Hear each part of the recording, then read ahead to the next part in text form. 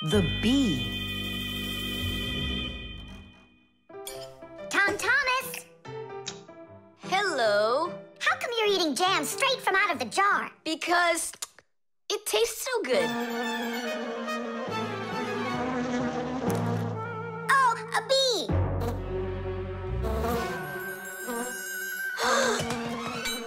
Shoo! Get out of here! Leave it alone! It's just a plain old bee! Well, I was bitten by one of those plain old bees once. Tom Thomas, don't do it! Go away, you pest! Flies are pests. Bees are very helpful and useful. How can a bee ever help us out? Bees are hard workers.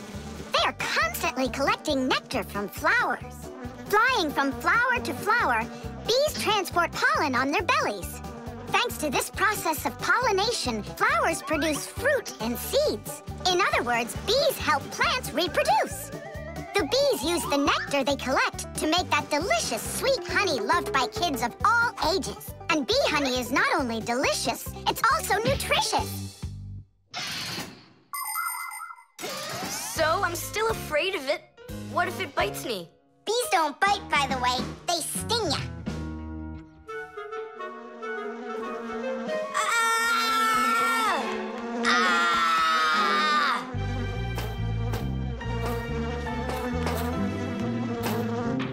Well, now I'm gonna show ya. Don't! The bee's the one who should be afraid, you tyrant. Yeah, you let it go, tyrant. Why are you calling me names? Who's stopping her? She can fly away if she wants. We need to show her the way out. Well, how? Here, little bee.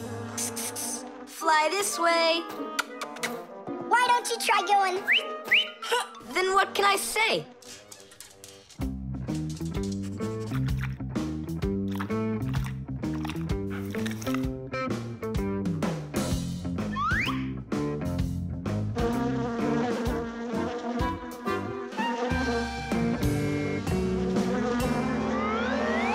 Chewsocka, don't move. It'll sting you. It doesn't want to sting. Both of you like to eat sweets. You like eating jam, and so does the bee. Why don't you carry Chewsocka to the window? Go on, fly. No, that's not gonna work. You need to go and get more jam. Here, little bee. Yum, yum.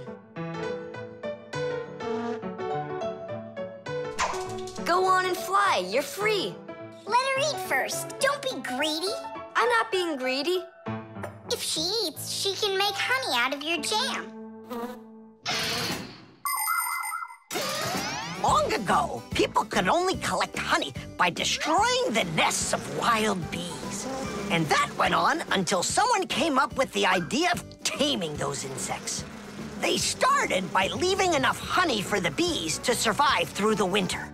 People took care of bees in these hollows until they learned to build small houses for them called beehives. And a town made of these bee houses is called an apiary. Bees live and work together in the beehives making honey, while beekeepers take care of the bees and collect the honey. Bees are real team players. They tell each other where the best flowers grow.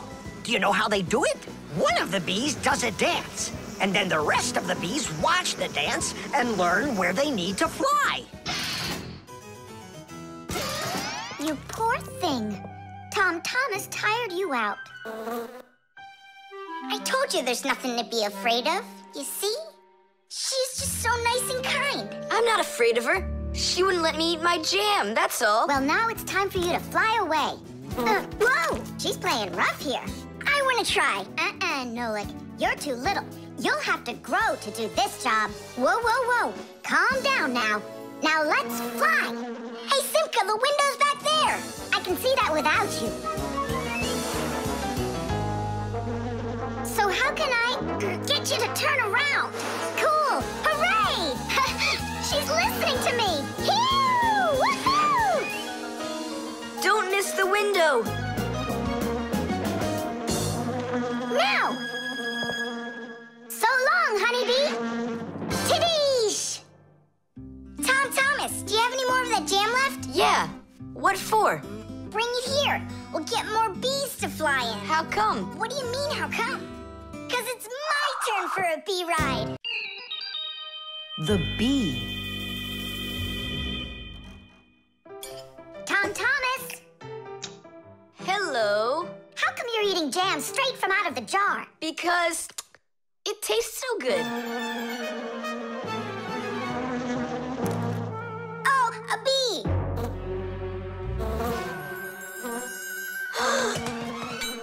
Shoo, get out of here. Leave it alone. It's just a plain old bee. Well, I was bitten by one of those plain old bees once. Ugh. Tom Thomas, don't do it! Go away, you pest. Flies are pests. Bees are very helpful and useful. How can a bee ever help us out? Bees are hard workers. They are constantly collecting nectar from flowers. Flying from flower to flower, bees transport pollen on their bellies. Thanks to this process of pollination, flowers produce fruit and seeds. In other words, bees help plants reproduce.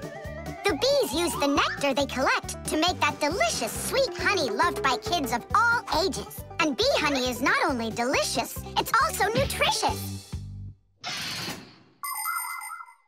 So I'm still afraid of it. What if it bites me? Bees don't bite, by the way. They sting ya. Ah! Ah!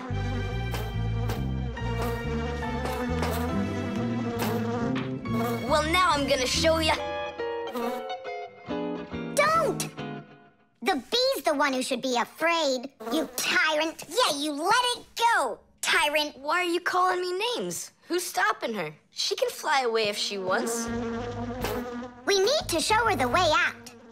Well, how? Here, little bee. Fly this way. Why don't you try going? Then what can I say?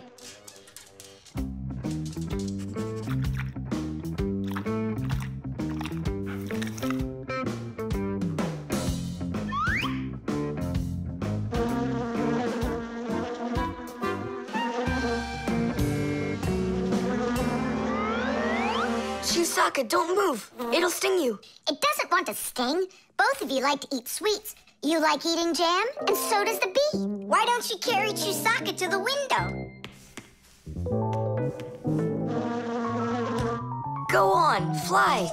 No, that's not gonna work. You need to go and get more jam. Here, little bee. Yum, yum. Go on and fly. You're free. Let her eat first. Don't be greedy. I'm not being greedy. If she eats, she can make honey out of your jam. Long ago, people could only collect honey by destroying the nests of wild bees.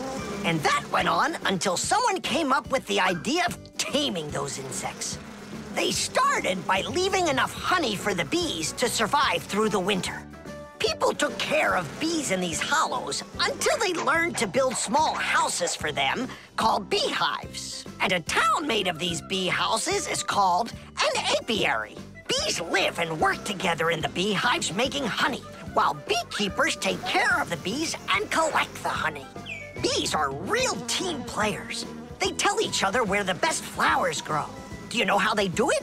One of the bees does a dance, and then the rest of the bees watch the dance and learn where they need to fly.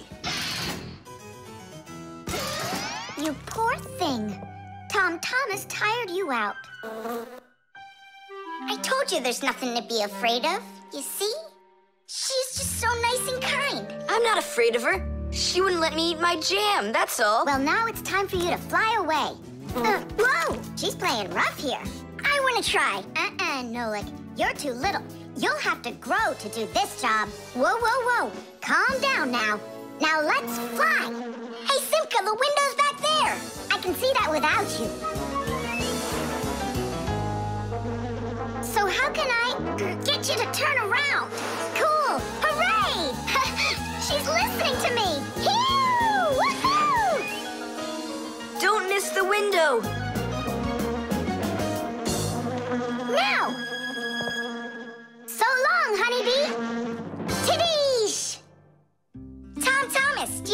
that jam left? Yeah. What for? Bring it here.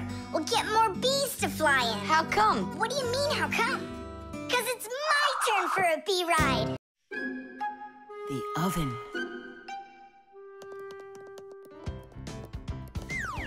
Now here he is, our death-defying acrobat. Nolik, don't! I'm not Nolik, I'm an acrobat. You're going to fall. I'm not going to. I see. Every single time with him, it's the same old story. He gets himself into trouble, and I've got to get him out of it. No, I'm falling. Whoa! Hold on! I'm just joking. Nolik, you're a knucklehead. Simka, Tula, we're down here. Look who's in trouble this time, huh? This isn't funny at all. Need some help? We can manage this ourselves. Right, Tula? Well, all right then. See you later. We gotta get out of here. Tom Thomas's mom is coming. Hide!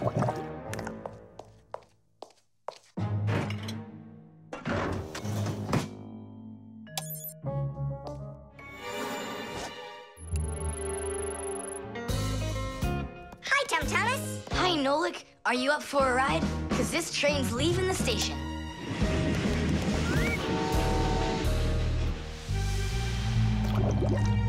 Nice place. It's the oven. It's beautiful in here and not hot at all. Splendid. It isn't hot right now because it only started warming up. An oven is a cabinet with a heater. It can get so hot inside that it'll roast whatever's in there. As a matter of fact, that's what ovens are for. People roast meat inside of them and bake things too. Some ovens burn gas for heat and others use electricity. They have special electric coils that get red hot and heat everything that's inside the oven. So be careful around ovens. A hot oven can burn you very badly.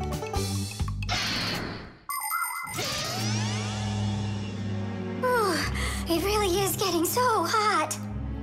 We gotta get out of this oven right away. Simka, we're about to get roasted in here. Yeah, inside of a fresh-baked Fixie cake. I don't want to. You think I do?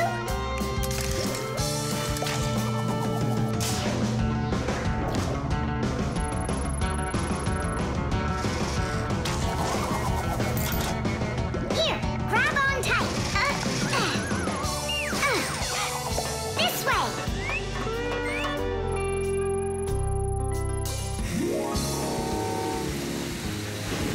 Be careful, you'll fall off.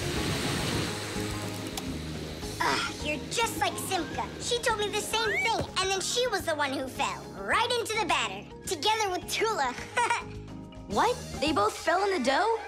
Oh, yeah. And they're probably still stuck in there, too.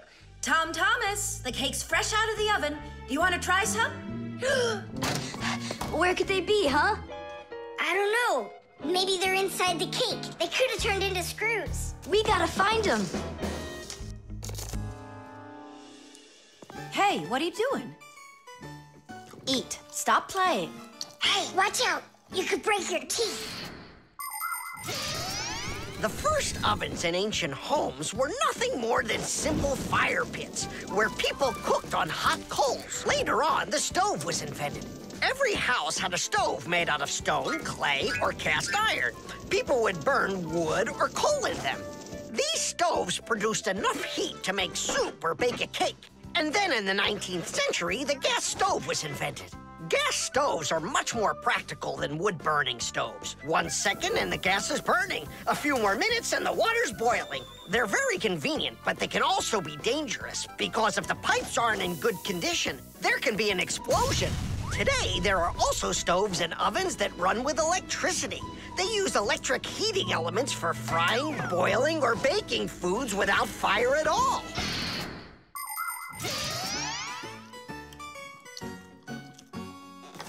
Tom Thomas, I think you'll explode. But it's so incredibly good. I just can't stop eating it. Keep chewing, Tom Thomas.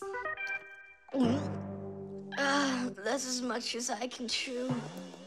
Hey, what are you guys up to? Up to? We're trying to save you. You're not in the cake? Then how come I was eating all of this? I hate cake. Maybe it's because that's what good friends do. Yeah, he's a good friend who's got a really good appetite. The oven.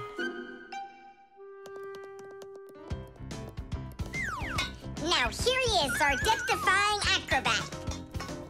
Nolik, don't! I'm not Nolik, I'm an acrobat. You're going to fall. I'm not going to. I see. Every single time with him, it's the same old story. He gets himself into trouble, and I've got to get him out of it. No, I'm falling. Whoa! Hold on! I'm just joking. Nolik, you're a knucklehead.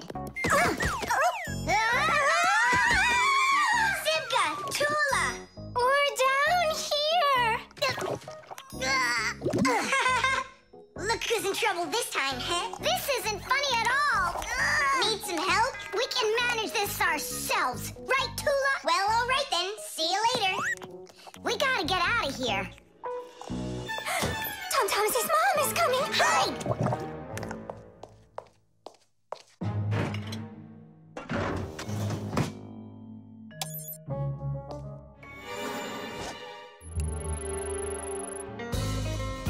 Hi, Tom Thomas. Hi, Nolik. Are you up for a ride? Because this train's leaving the station.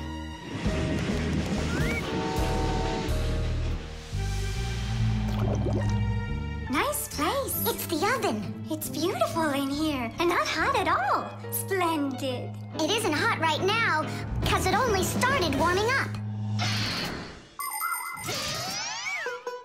An oven is a cabinet with a heater. It can get so hot inside that it'll roast whatever's in there. As a matter of fact, that's what ovens are for. People roast meat inside of them and bake things too. Some ovens burn gas for heat and others use electricity. They have special electric coils that get red hot and heat everything that's inside the oven. So be careful around ovens. A hot oven can burn you very badly.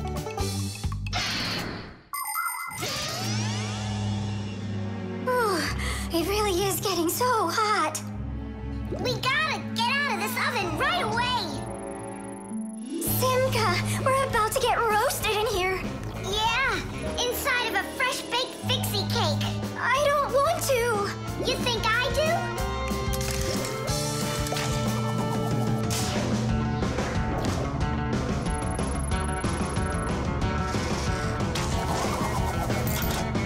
Here, grab on tight. This way.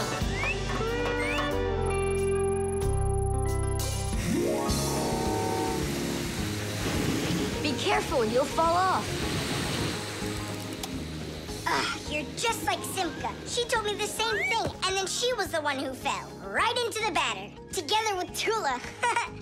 What? They both fell in the dough? Oh, yeah. And they're probably still stuck in there, too.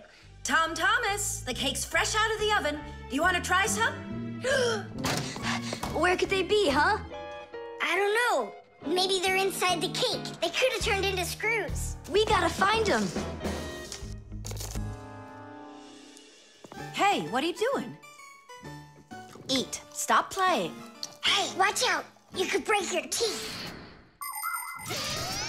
The first ovens in ancient homes were nothing more than simple fire pits where people cooked on hot coals. Later on, the stove was invented. Every house had a stove made out of stone, clay, or cast iron. People would burn wood or coal in them. These stoves produced enough heat to make soup or bake a cake. And then in the 19th century, the gas stove was invented. Gas stoves are much more practical than wood-burning stoves. 1 second and the gas is burning. A few more minutes and the water's boiling. They're very convenient, but they can also be dangerous because if the pipes aren't in good condition, there can be an explosion. Today, there are also stoves and ovens that run with electricity. They use electric heating elements for frying, boiling, or baking foods without fire at all.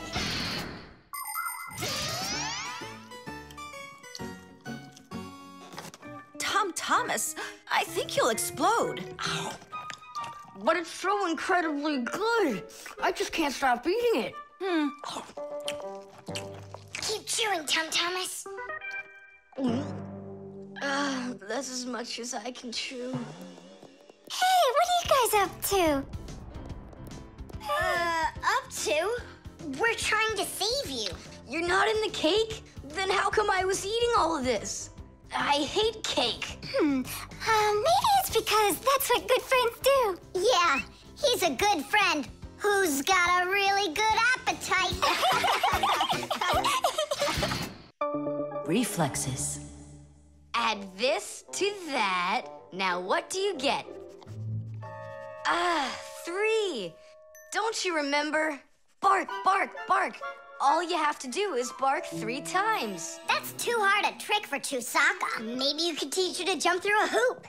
I already tried. She just sits there. Come on, Chewsocka, give it a try. Try showing her this sugar. Chewsocka. Alley-oop. Come on, jump. See you, Tom Thomas. It's time for us to go to school. See you later, animal tamer. Great job, Chewsocka. Our lesson for today is on the subject of reflexes. I'll write it here for you. What's the lesson? Someone's late again.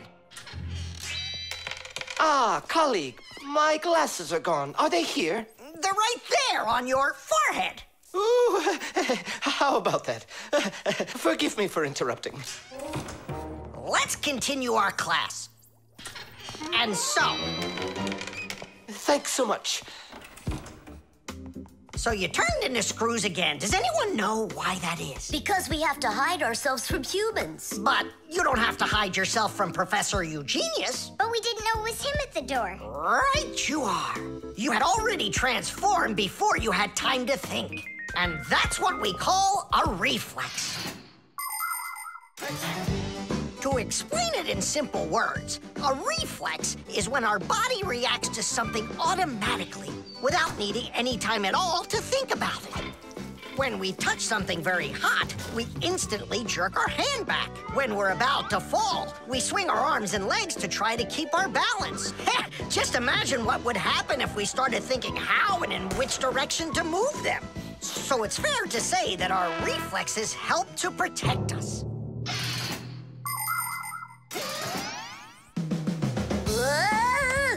No kidding. They protect us. My nose itches. Achoo! Excuse me, I didn't mean it. Professor, sneeze. Is that also a reflex? It most certainly is one. Fire didn't want to, but then his nose tickled and achoo. Bless you, too. Thank you. And do dogs also have reflexes? Of course dogs have reflexes. All animals do. Yeah.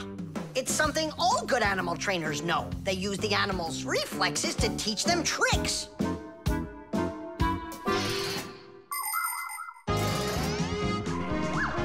Many humans teach their pets lots of commands, like to bring a ball, to count, or even to dance. But to train a pet, you gotta know what to do. A good animal trainer always has plenty of treats handy. As soon as an animal follows a command correctly, like standing on its hind legs or jumping over a hurdle, the animal gets a treat. And then the trainer makes a unique signal right away, like clicking his fingers or blowing a whistle. After repeating this training over and over, the animal develops a reflex. Once it gets the signal, it carries out the command and then gets a treat. But the most important thing about animal training is to love your trainee and never hurt it. Otherwise, no treat will work. Tom Thomas, we just learned in Fixie school how you can train Chewsocka. Yeah? With the help of reflexes. With what? Where's Chewsocka? Call her. Chewsocka, come here. Give her a math problem. A nice simple one. Add this to that. Now what do you get?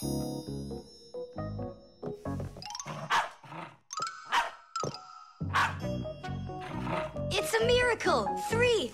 You got it. No, it's not a miracle. Science is what it is. You know how Chewsocka barks whenever she sees a Fixie around. That's what we call a reflex, you know. I understand. And do you know how I can teach her jumping? Well, we didn't figure that out yet. Wait a sec. I know how. Chasing Fixies. Isn't that one of Chewsocka's reflexes? Probably, although... Great, so let's go and train the dog. Nothing's ever too much for a good friend. Chewsocka.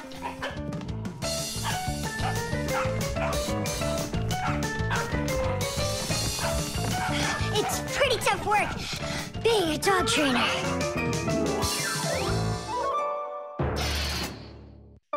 Reflexes. Add this to that. Now what do you get? 3. Don't you remember? Bark, bark, bark.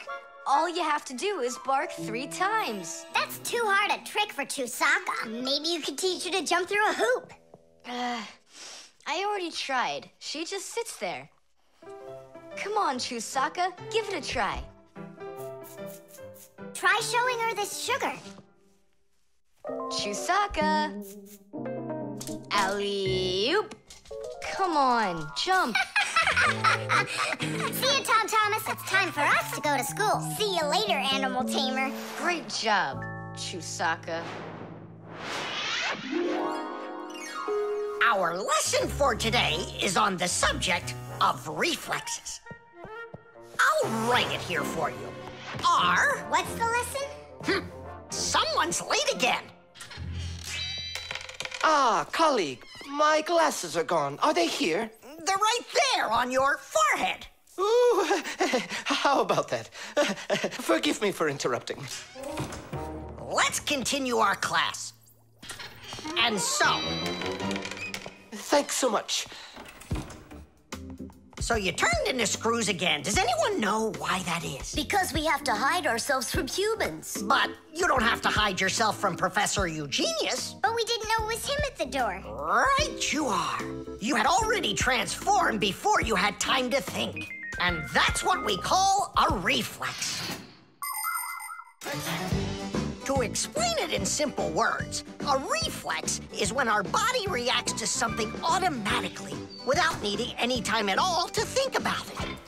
When we touch something very hot, we instantly jerk our hand back. When we're about to fall, we swing our arms and legs to try to keep our balance. Just imagine what would happen if we started thinking how and in which direction to move them. So it's fair to say that our reflexes help to protect us.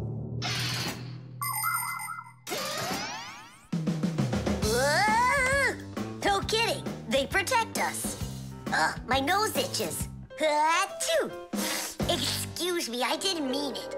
Professor, sneeze. Is that also a reflex? It most certainly is one. Fire didn't want to, but then his nose tickled and achoo. Bless you, too. Thank you. And, do dogs also have, reflexes? Of course dogs have reflexes. All animals do. Yeah. It's something all good animal trainers know. They use the animals' reflexes to teach them tricks.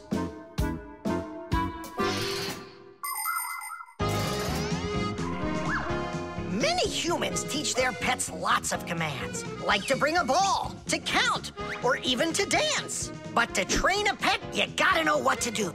A good animal trainer always has plenty of treats handy. As soon as an animal follows a command correctly, like standing on its hind legs or jumping over a hurdle, the animal gets a treat. And then the trainer makes a unique signal right away, like clicking his fingers or blowing a whistle. After repeating this training over and over, the animal develops a reflex. Once it gets the signal, it carries out the command and then gets a treat. But the most important thing about animal training is to love your trainee and never hurt it. Otherwise, no treat will work.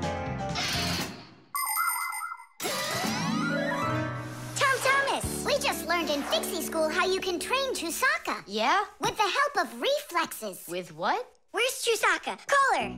Chewsocka, come here. Give her a math problem. A nice simple one. Add this to that. Now what do you get?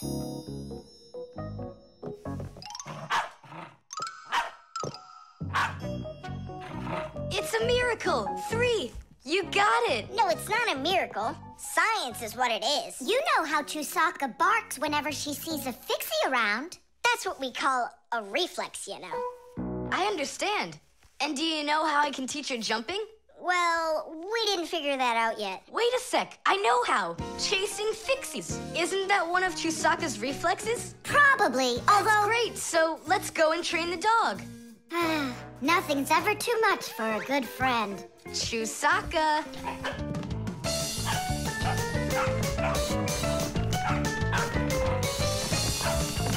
It's pretty tough work being a dog trainer.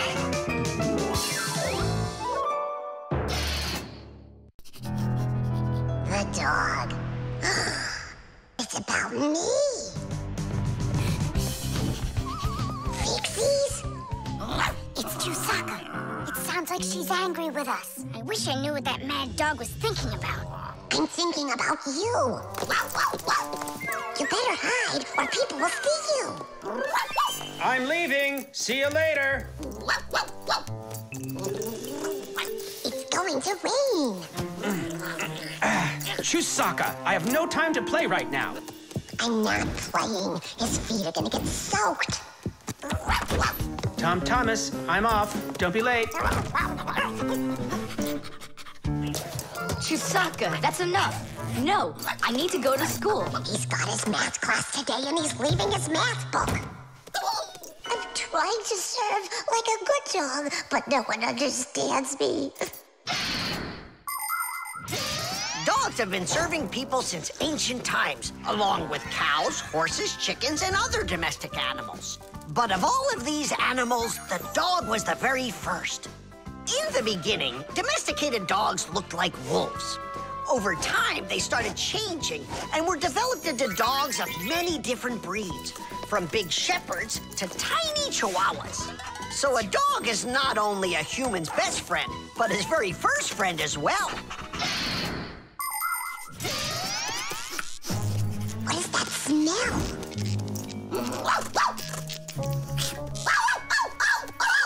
Simka, come on out. I see you. Nolik, jump down. Oh no, we're trapped in here. Alert, something's burning over there. Why won't they listen? I think she's going to eat us. Together with the box.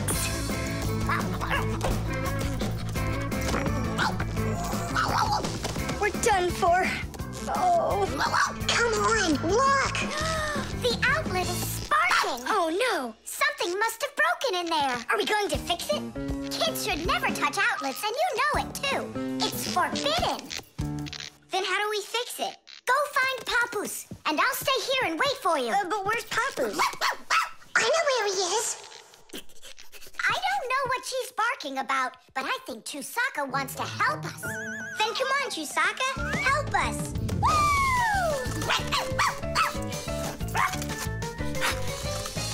He's in there. Papoose! Papoose! Nolik, is that you? Ah! There's an outlet sparking over there, and it smells like it's burning. Are you sure? Yeah, Chewsocka found it. Really? Great job! There are many kinds of service dogs. Dogs that help people by carrying out a wide variety of different jobs, like protecting a house or a flock of sheep if the dogs are shepherds. Some working dogs help guards protect their borders, while others work for the police. There are sled dogs that transport people and loads in the north, where there's only snow and no roads. Some service dogs help blind people by helping them get to the places they need to go. And there are dogs that save people trapped on mountains. And that's not all. Dogs went up into space before humans. But don't think that dogs are just given these jobs. Oh no, like humans, dogs study for a long time before they're allowed to take on serious work.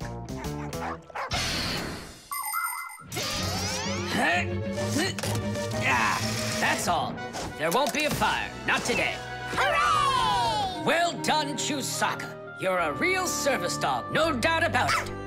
Yeah, I'm working. I'm a real service dog. Chewsocka, go away. I've had enough of you already today. Don't say that, because this working dog just saved your house from burning down. What do you mean? She smelled smoke coming from the outlet. It could be that Chewsocka means well and wants to do the right thing, but nobody understands her. That's a bit hard to believe. Then what's this book? Oh, my math book. That's where I left it. Remember how Chewsocka wanted to make you take it to school this morning? You're right. Atta girl, Chewsocka. Well done. Achoo. What a rain. My feet got wet to the bone. But this morning, Chewsocka tried to get you to wear a different pair of shoes. That's something. I should listen more closely to this smart little dog of ours. Finally, they understand me. The dog. It's about me. Fixies? It's Chewsocka.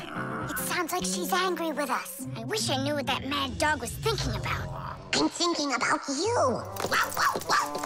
You better hide or people will see you. I'm leaving. See you later. It's going to rain. Chewsocka, I have no time to play right now. I'm not playing. His feet are gonna get soaked. Tom Thomas, I'm off. Don't be late. Chewsocka, that's enough. No, I need to go to school. He's got his math class today and he's leaving his math book. I'm trying to serve like a good dog, but no one understands me. Dogs have been serving people since ancient times, along with cows, horses, chickens, and other domestic animals. But of all of these animals, the dog was the very first. In the beginning, domesticated dogs looked like wolves.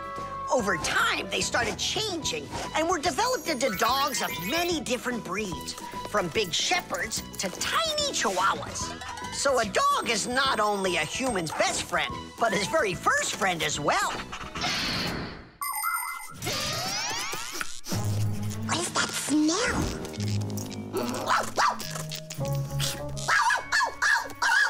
Simka, come on out. I see you. Nolik, jump down.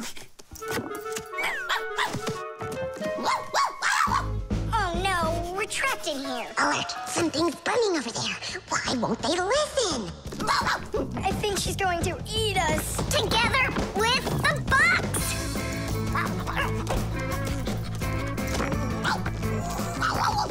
We're done for. Oh.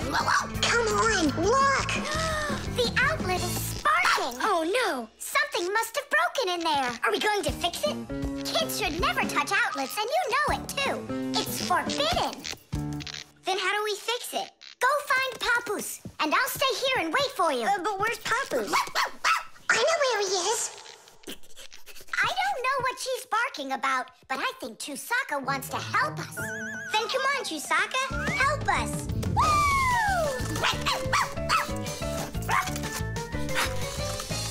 He's in there. Papoose! Papoose! Nolik, is that you?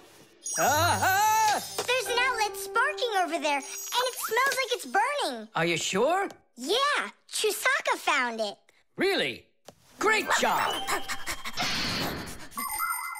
There are many kinds of service dogs. Dogs that help people by carrying out a wide variety of different jobs, like protecting a house or a flock of sheep if the dogs are shepherds.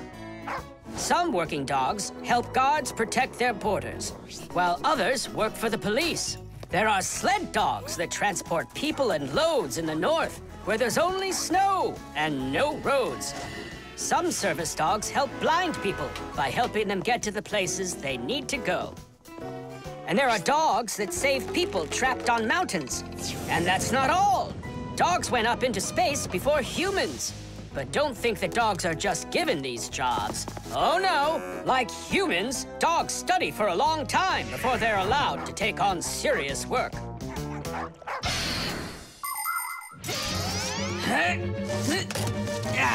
That's all. There won't be a fire. Not today. Hooray! Well done, Chewsocka. You're a real service dog, no doubt about it. Yeah, I'm working. I'm a real service dog. Chewsocka, go away. I've had enough of you already today. Don't say that, because this working dog just saved your house from burning down. What do you mean? She smelled smoke coming from the outlet. It could be that Chewsocka means well and wants to do the right thing, but nobody understands her. That's a bit hard to believe. Then what's this book? Oh, my math book. That's where I left it. Remember how Chewsocka wanted to make you take it to school this morning? You're right. Atta girl, Chewsocka. Well done. Achoo. What a rain. My feet got wet to the bone. But this morning, Chewsocka tried to get you to wear a different pair of shoes. That's something. I should listen more closely to this smart little dog of ours. Finally, they understand me. The video call.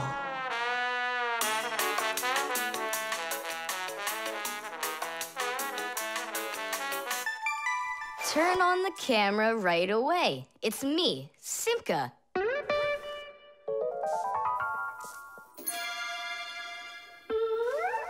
Just as I expected. Nolik, why aren't you in school? School? It started? No, but you'll be late if you don't hurry. I'm on my way. Simka, is that really your Fixie school? Well, actually, it's the laboratory where Professor Eugenius works at. He lets us have our school here. Who's that, Simka? Look. Is that the professor? Where? Oh, come on, Tom Thomas. That's the manipulator. Who? Not who, what? It's a mechanical arm. For real? Oh, please show me some of the other things you've got. But how can I show you? Come on, with the camera. Computers and tablets are able to connect with one another through the internet. That's why you can talk to another person on your computer like you're talking on the phone. And if the computer has a video camera, then it's possible to send not only sound through the internet, but video as well. That's why it's called a video call. With video calls, it's possible to talk to your friends, to see them, and to show them all the things you can see yourself. All right, take a look. Over here we have chemistry equipment. And over here... Hey, Tom Thomas. It's good to see you. Wow, you flew there so fast. Nolik, get out of the way. You're blocking the view of the lab. I am not blocking the view. Stop it. Go away. You go away. Tom Thomas, what are you watching? Is it time to turn into screws? Too late. He already spotted us. It's just a cartoon about these funny little guys. Can I watch with you? Nah, it's boring, Dad, and I've already seen it. Next, that blue guy, he starts jumping. Watch. Now what? I say run. Start jumping. Make it cartoony. Now that redheaded character will sing. Watch. La la la la la la la la la la. Then she starts dancing. La la la la la la la la. These guys really are funny. And here are the super fast moves. That was funny. I gotta get going. That's all. You can rest. My dad went out. I'll get you, Tom Thomas. What are you doing over there, huh? Watching a movie. But why on my computer? Sorry, Professor. Yeah, will you forgive us? So how is it any good? Uh-huh. It's a super funny one. Really? Yeah. You see that boy there? He's gonna start waving his arms around like a maniac. He also crows like a chicken. Cut! Cock-a-doodle-doo! And now the boy's gonna go in and chew paper.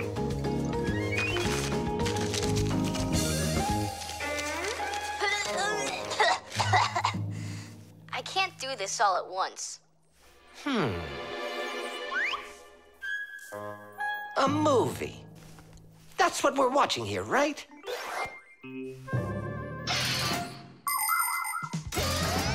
People have always been interested in seeing what's going on outside of where they are. And with the invention of video transmission, it's now possible to see what's going on almost anywhere.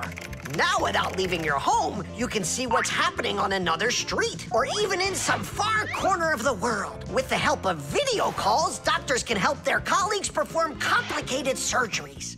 Teachers can give lessons by video, and scientists can take part in video conferences.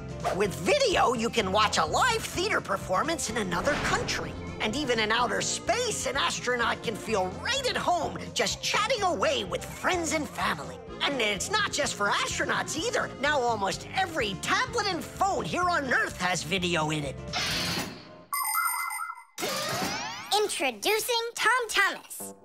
Nice to meet you there, son. And I'm Professor Eugenius, so I guess you're also a friend of the Fixies. Yeah, only it's a secret. My friend, that's a secret the two of us share. And you know, keeping secrets is what friends do. The video call.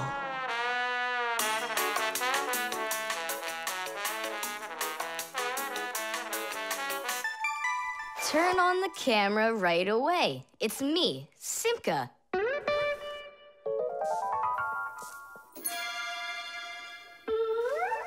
Just as I expected. Nolik, why aren't you in school? School? It started? No, but you'll be late if you don't hurry. I'm on my way. Simka, is that really your Fixie school? Well, actually, it's the laboratory where Professor Eugenius works at. He lets us have our school here. Who's that, Simka? Look. Is that the professor? Where? Oh, come on, Tom Thomas. That's the manipulator. Who? Not who, what? It's a mechanical arm. For real? Oh, please show me some of the other things you've got. But how can I show you? Come on, with the camera. Computers and tablets are able to connect with one another through the internet. That's why you can talk to another person on your computer like you're talking on the phone. And if the computer has a video camera, then it's possible to send not only sound through the internet, but video as well. That's why it's called a video call. With video calls, it's possible to talk to your friends, to see them, and to show them all the things you can see yourself. All right, take a look. Over here we have chemistry equipment. And over here... Hey, Tom Thomas. It's good to see you. Wow, you flew there so fast. Nolik, get out of the way. You're blocking the view of the lab. I am not blocking the view. Stop it. Go away. You go away. Tom Thomas, what are you watching? Is it time to turn into screws? Too late. He already spotted us. It's just a cartoon about these funny little guys. Can I watch with you? Nah, it's boring, Dad, and I've already seen it. Next, that blue guy, he starts jumping. Watch. Now what? I say run. Start jumping. Make it cartoony. Now that redheaded character will sing. Watch. La la la la la la la la la. Then she starts dancing. La la la la la la la la. These guys really are funny. And here are the super fast moves. That was funny. I gotta get going. That's all. You can rest. My dad went out. I'll get you, Tom Thomas. What are you doing over there, huh? Watching a movie. But why on my computer? Sorry, Professor. Yeah, will you forgive us? So how is it any good? Uh-huh. It's It's a super funny one. Really? Yeah. You see that boy there? He's gonna start waving his arms around like a maniac. He also crows like a chicken. Cock-a-doodle-doo! And now the boy's gonna go in and chew paper.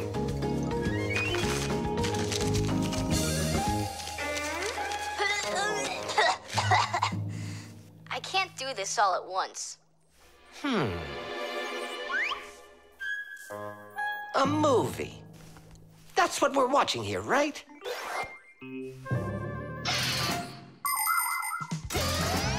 People have always been interested in seeing what's going on outside of where they are. And with the invention of video transmission, it's now possible to see what's going on almost anywhere. Now, without leaving your home, you can see what's happening on another street or even in some far corner of the world. With the help of video calls, doctors can help their colleagues perform complicated surgeries. Teachers can give lessons by video, and scientists can take part in video conferences. With video, you can watch a live theater performance in another country. And even in outer space, an astronaut can feel right at home just chatting away with friends and family. And it's not just for astronauts either. Now almost every tablet and phone here on Earth has video in it. Introducing Tom Thomas. Nice to meet you there, son. And I'm Professor Eugenius, so I guess you're also a friend of the Fixies. Yeah, only it's a secret. My friend, that's a secret the two of us share. And you know, keeping secrets is what friends do. The key card. Whoopa! Well, Professor Eugenius, your kennel's back in action. Tiddish! Ah, why, thank you. I've been longing for a cup of tea. Yes. There's no tea left in here. Then I'll go ask Lisa if she has some. Look! Professor Eugenius! You forgot the key! The key! Don't close the door! Simka, you must be joking. That's a key. This is nothing but a plastic card. But it is a key. A special kind. It's called a key card. To open up a combination lock, you need to enter a code in the correct order. That means if you can't remember the code, you can't open the lock.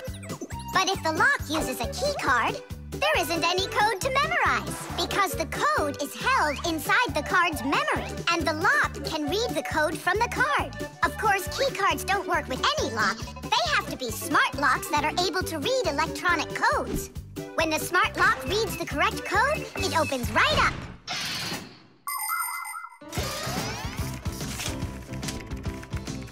Lisa, do we have any tea here? Of course, Professor Eugenius. Wonderful. I'll take one bag then. Oh, I left my key inside the lab. Can I borrow yours? Just don't forget to give it back. Of course I'll give it back. Come on, Elisa. I got myself a tea bag. Professor Eugenius, the water's boiling. Fantastic. Ta-ta-ta-ta-ta-ta. Ch-ch-chai. Wait a second. Oh no. I was supposed to give something back to Elisa. Why don't you go and ask her? Right. I'll be right back. Professor Eugenius! That's card number 2 now. Elisa, I promised you something, didn't I? Yes, the key. You said you'd return it. Yeah, sure. Let me get it. Just a sec. Oh, I locked it in the lab. It's terrible. How will you ever get back into the laboratory now? You see, there is one way, but it's a secret. Would you mind leaving for a couple of minutes? Colleague, Professor, can you do me a little favor? The key. I think I left it on the table. Yeah, right. It's true. So how do we solve this? I need to think about it. What's there to think about? We just have to go and push it under the door. You think you can do it? Yeah! It's time to get to work. Hey, what's going on? Oh, were you just calling for me? Yeah, no, Lisa, not for you. It's so heavy. Do you know where Digit ran off to? Ow! Digit's off somewhere thinking. He's always doing that when it's time to work. Hard to port. Hard to starboard. Way to go, Nolik. Then who were you talking to? Actually... Oh, what's that? Where? What? What was that? Come on, let's try again. Look, do you see that? It's telekinesis. It's the power to transport things with your mind. You are just astounding. Was that done with your mind, too? The door? Yeah, sure. You are a genius. Professor Eugenius is a very talented scientist and a dear old friend of the Fixies. He always helps the Fixies, and the Fixies are happy to help him too. Professor Eugenius let the Fixies set up their school right here at his laboratory. It's hard to imagine a better place for a Fixie school. People from all over the city bring all sorts of things to the laboratory to be tested, from computers, phones, and furniture to food and toys. Professor Eugenius uses his expertise to check the quality of all these different things. To help him carry out his experiment, his laboratory is filled with a variety of tools and machines. Yes, Professor Eugenius is a very smart man, but he can be absent-minded. Lucky for him, he's got us Fixies around. Thanks for everything. Sliding the keycard under the door? That was Simka's awesome idea. But the door opened wide while the card was still on the floor. That's strange. There's nothing strange about it. I'm the one who opened it. How? I climbed in the lock, that's all. Figured out how it worked, and Tadish. Very clever. That's a real Tadish. I guess that thinking before you go and fix something ought to be what we all study next. The key card. Whoopa! Well, Professor Eugenius, your kennel's back in action. Tadish! Why, thank you. I've been longing for a cup of tea. Yes. There's no tea left in here. Then I'll go ask Lisa if she has some. Look! Professor Eugenius! You forgot the key! The key! Don't close the door!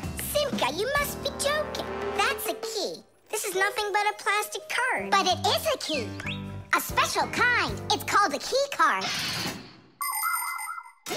To open up a combination lock, you need to enter a code in the correct order. That means if you can't remember the code, you can't open the lock.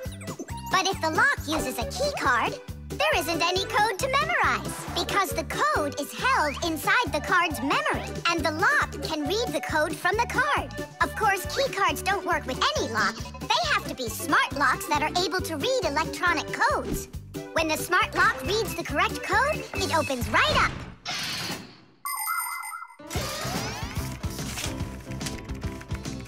Lisa, do we have any tea here? Of course, Professor Eugenius.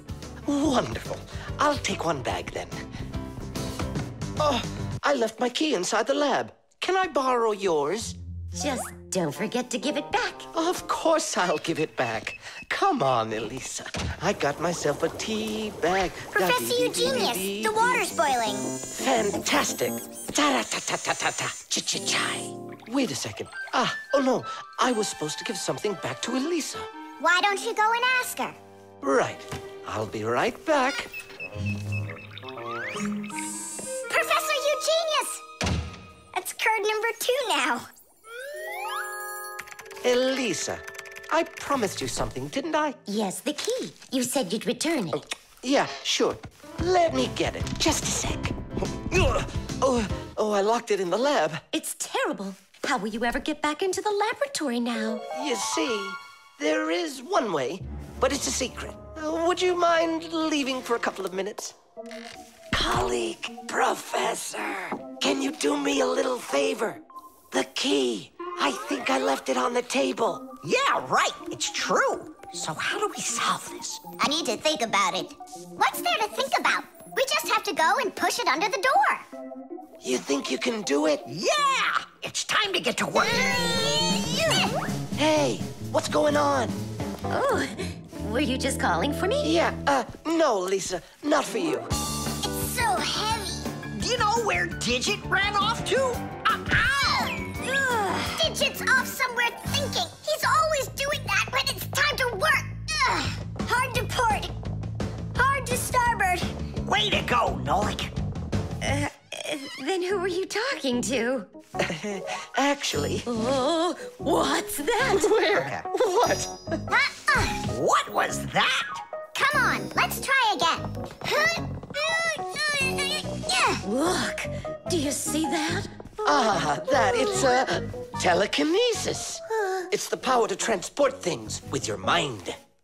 You are just astounding. Was that done with your mind, too? The door? Yeah, sure. You are a genius. Professor Eugenius is a very talented scientist and a dear old friend of the Fixies. He always helps the Fixies, and the Fixies are happy to help him too. Professor Eugenius let the Fixies set up their school right here at his laboratory. It's hard to imagine a better place for a Fixie school. People from all over the city bring all sorts of things to the laboratory to be tested, from computers, phones, and furniture to food and toys. Professor Eugenius uses his expertise to check the quality of all these different things. To help him carry out his experiment, his laboratory is filled with a variety of tools and machines. Yes, Professor Eugenius is a very smart man, but he can be absent-minded. Lucky for him, he's got us Fixies around. Thanks for everything. Sliding the keycard under the door? That was Simka's awesome idea. But the door opened wide while the card was still on the floor. That's strange. There's nothing strange about it. I'm the one who opened it. How? I climbed in the lock, that's all. Figured out how it worked, and Tadish. Very clever. That's a real Tadish. I guess that thinking before you go and fix something ought to be what we all study next. The eco-tester. Are you ready to see my new invention? I just can't wait to show you what it does. Whoa, what is it? An eco-tester. And what is it for? This device lets you check vegetables or fruit, so you'll know if they're safe to eat. To grow apples, tomatoes, or melons faster and bigger, people add chemical fertilizers to the soil. But there's a problem if too much of these chemical fertilizers is used. When there's too much of them, the harmful chemicals get inside the fruits and vegetables, and that makes them very dangerous to eat. An eco-tester is a special device that quickly shows how much of these harmful chemicals have gotten inside of the food. And if the reading is too high, that means you shouldn't eat it. As you can see, the eco-tester shows that this apple is good. Well, let's see. Look, this one is safe too. Ugh, it's not interesting this way. These apples are all safe. Now let me take this delicious apple and, make it bad.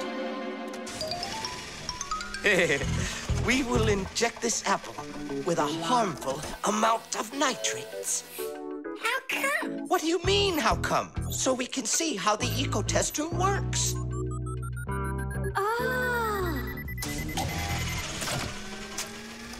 Whoa! Aha! So you see, the eco-tester clearly shows this apple is poisonous and can't be eaten. Is it only for apples or for any kind of fruit? Any fruit or vegetable. I can get a watermelon to show you. Could it really be true that watermelons can have nitrates too? Of course they can have nitrates.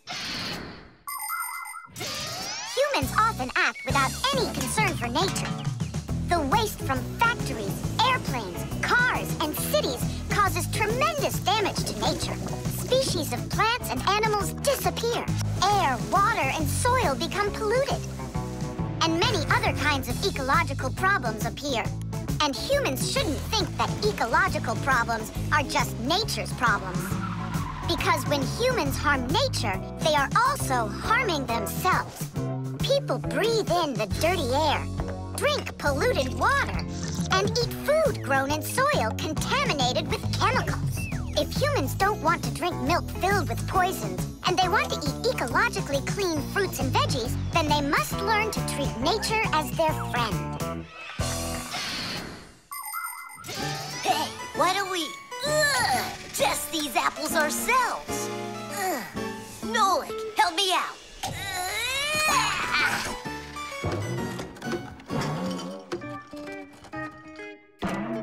Oh, it rolled away. I don't care. That apple's poisoned with nitrates. Whoa, apples.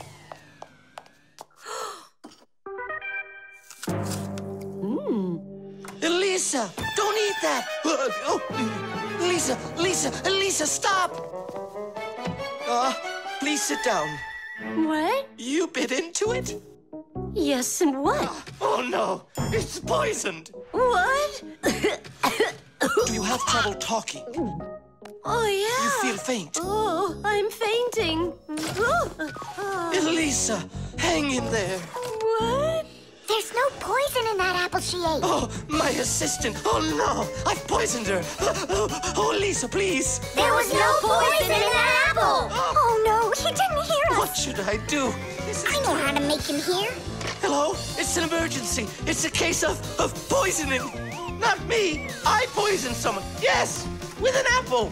Fire. Poison. Oh.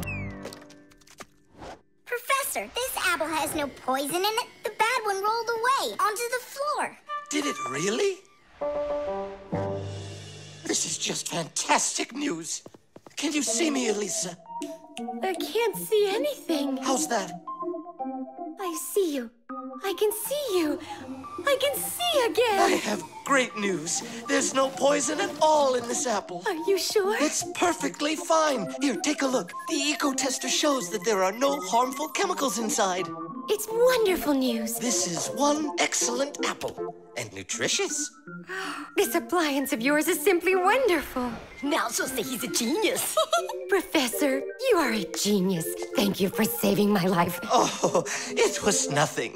Actually, it was Nolik. He saved her life. I did? Dropping the watermelon was your idea, wasn't it? Ah, you're right. I saved her life. The eco-tester. Are you ready to see my new invention? I just can't wait to show you what it does. Whoa, what is it? An eco-tester. And what is it for? This device lets you check vegetables or fruit, so you'll know if they're safe to eat. To grow apples, tomatoes, or melons faster and bigger, people add chemical fertilizers to the soil. But there's a problem if too much of these chemical fertilizers is used. When there's too much of them, the harmful chemicals get inside the fruits and vegetables, and that makes them very dangerous to eat. An eco-tester is a special device that quickly shows how much of these harmful chemicals have gotten inside of the food. And if the reading is too high, that means you shouldn't eat it. As you can see, the eco-tester shows that this apple is good. Well, let's see. Look, this one is safe too. Ugh, it's not interesting this way. These apples are all safe. Now let me take this delicious apple and, make it bad.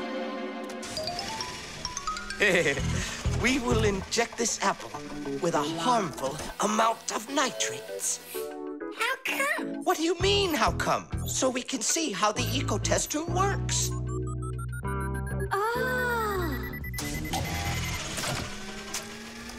Whoa! Aha! So you see, the eco-tester clearly shows this apple is poisonous and can't be eaten. Is it only for apples or for any kind of fruit? Any fruit or vegetable. I can get a watermelon to show you. Could it really be true that watermelons can have nitrates too? Of course they can have nitrates. Humans often act without any concern for nature. The waste from factories, airplanes, cars, and cities causes tremendous damage to nature. Species of plants and animals disappear. Air, water, and soil become polluted. And many other kinds of ecological problems appear. And humans shouldn't think that ecological problems are just nature's problems. Because when humans harm nature, they are also harming themselves. People breathe in the dirty air, drink polluted water, and eat food grown in soil contaminated with chemicals. If humans don't want to drink milk filled with poisons, and they want to eat ecologically clean fruits and veggies, then they must learn to treat nature as their friend. Hey, why don't we test these apples ourselves? Nolik, help me out.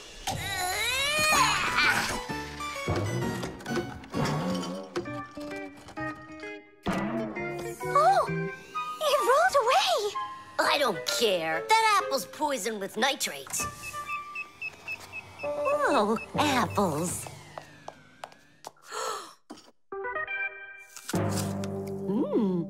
Lisa, don't eat that! Lisa, stop! Please sit down. What? You bit into it? Yes, and what? Oh no, it's poisoned! What? Do you have trouble talking? Oh, yeah. You feel faint? Oh, I'm fainting. Lisa, hang in there. What? There's no poison in that apple she ate. Oh, my assistant. Oh no, I've poisoned her. Oh, Lisa, please. There was no poison in that apple. Oh no, he didn't hear us. What should I do? I know how to make him hear. Hello? It's an emergency. It's a case of poisoning. Not me. I poisoned someone. Yes, with an apple. Fire. Poison. Oh. Professor, this apple has no poison in it. The bad one rolled away onto the floor. Did it really? This is just fantastic news. Can you see me, Elisa? I can't see anything. How's that? I see you. I can see you. I can see again. I have great news. There's no poison at all in this apple. Are you sure? It's perfectly fine. Here, take a look. The eco-tester shows that there are no harmful chemicals inside. It's wonderful news. This is one excellent apple. And nutritious.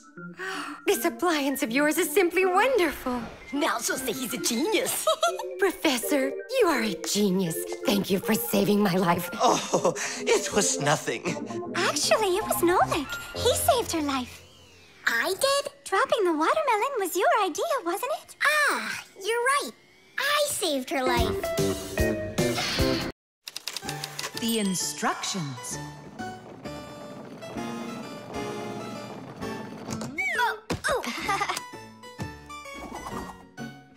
It doesn't work. Try putting it in the other way. Did you read the instructions? Why would I? Instructions are for dummies. Yeah, instructions are for dummies.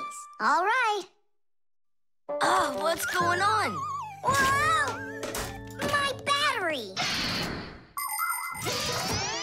Instructions teach us how to do things right. Instructions for a piece of furniture explain how to put it together. With the instructions for a television, we can adjust the picture and sound the way we like them. Printed on a box of oatmeal are the instructions for how to cook it. The instructions for medicines tell us what the medicine is for and how to safely use it. So always read the instructions if you want to do things right and avoid a lot of problems. I found it. Here it is.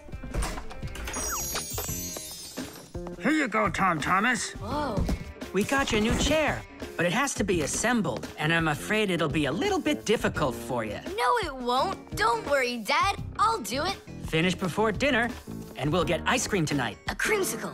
2, okay? First, assemble the chair. Tom Thomas, can I help you put the chair together? Come on. Hey, first you two need to read the instructions. Ah, Simka, stop being such a bore. What, like I haven't seen a chair? Or like I haven't seen a chair?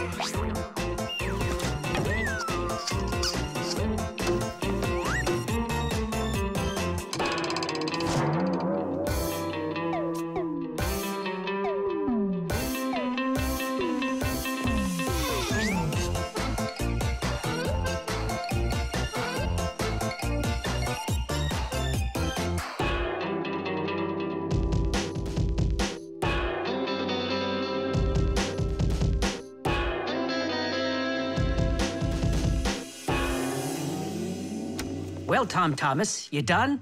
Dinner's ready. Let's go. Oh, Dad, no. I need another 2 minutes. Simka, help me. How? know. What does it say I have to do in the instructions? Ah, I thought you could do it without them. All right, I'll help you. Let's see.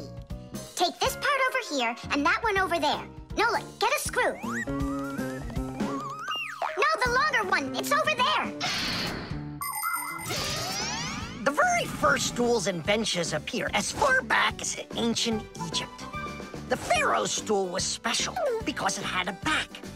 It is thought that the pharaoh's stool was actually the first chair. For a long time, a chair was considered a luxury. Rich noblemen would bring their own chairs to parties. And the more important the man, the higher the back of his chair. It wasn't until the 19th century that chairs became part of every house. Today, there are just so many different kinds of chairs. There are wooden chairs, plastic chairs, metal chairs, chairs with legs, chairs with wheels, folding chairs, baby chairs, just all sorts of chairs. Well, how could people sit down at the table with no chairs?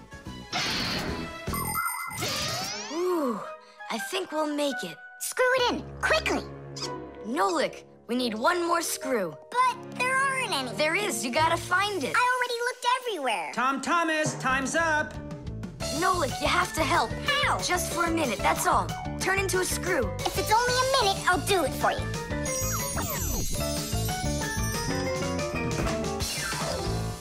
I'm done.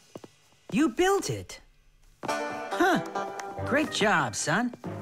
Mom, see how I won the bet? Can you believe it? He put the chair together. You're so brilliant. Go on, have a seat. Oh! Huh? Whew. Now I see. You missed a screw. But I screwed it in. It must have, what? Must have what?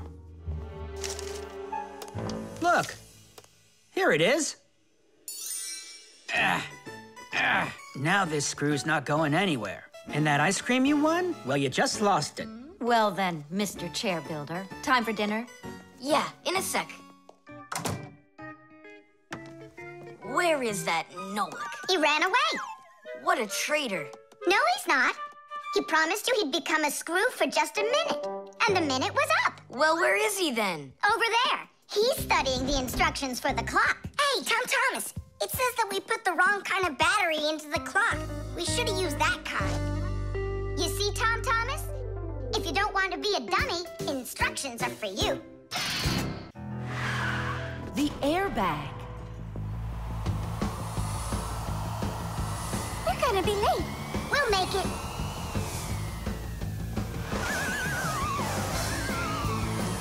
Whoa! Oh, wow. Hey, slow down there. I'm a super duper racer.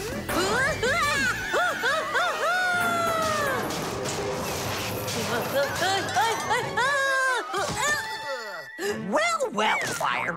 Again, risking your life. And super racers like me can always count on luck. You know, Fire, counting on good luck is stupid. It would be better if you would keep your mind on safety. Actually, today, Professor Eugenius has something really special to show us. He's going to be testing an airbag. What's that? Ditch it. Explain it. Everybody riding in a car has to wear their seatbelt, because if the car has to stop quickly, the belt will hold the person back. But there are times when even seatbelts don't give enough protection, like when a fast-moving car crashes into something. When that happens, the driver and passengers can be protected by an airbag. You can't see them when they're folded up because they're hidden, but if the car is in a crash, the airbags blow up very quickly, and the person bumps into the bag instead of banging into the steering wheel or flying through the windshield.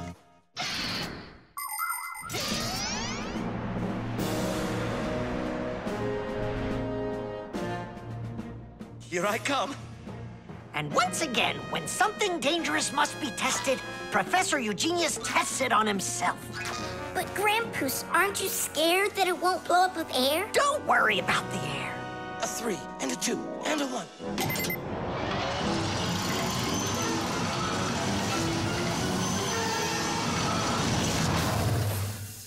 The airbag filled up in an instant. Did you notice? Yeah, And how does it do it? There is a chemical inside of there that quickly burns and instantly turns into a gas the moment the crash takes place. The gas fills the airbag, and there you go. Did I explain that right, Professor?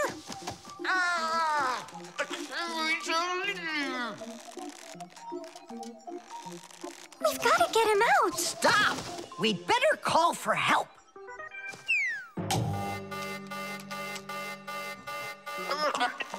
Professor, do you need some help?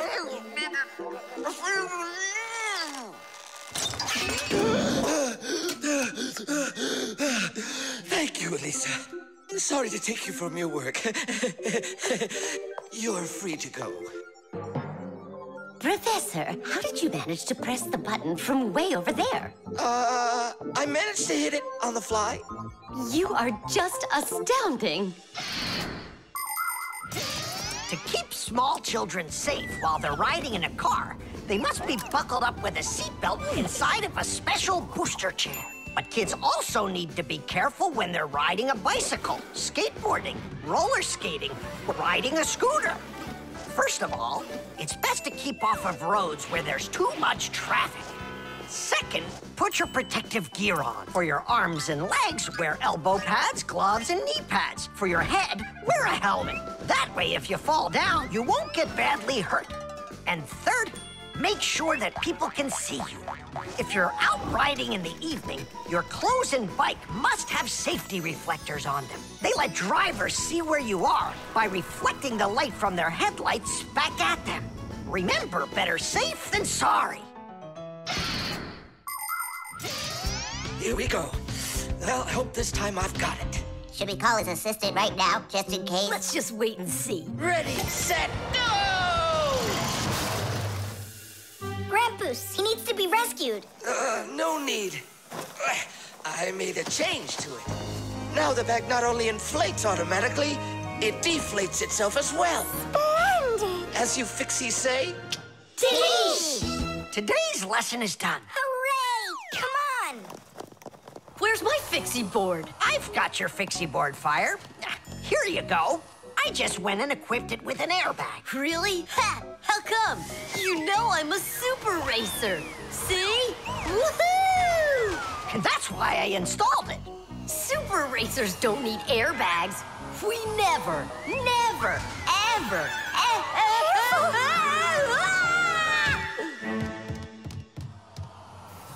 Oh, wow! Is that airbag cool or what? It's a very original design you used there. That design is my own, and Fire ran the test. Professor, will you make an airbag for each one of us? You all will get them real soon. But even so... Caution and care make accidents rare. The airbag. We're gonna be late. We'll make it.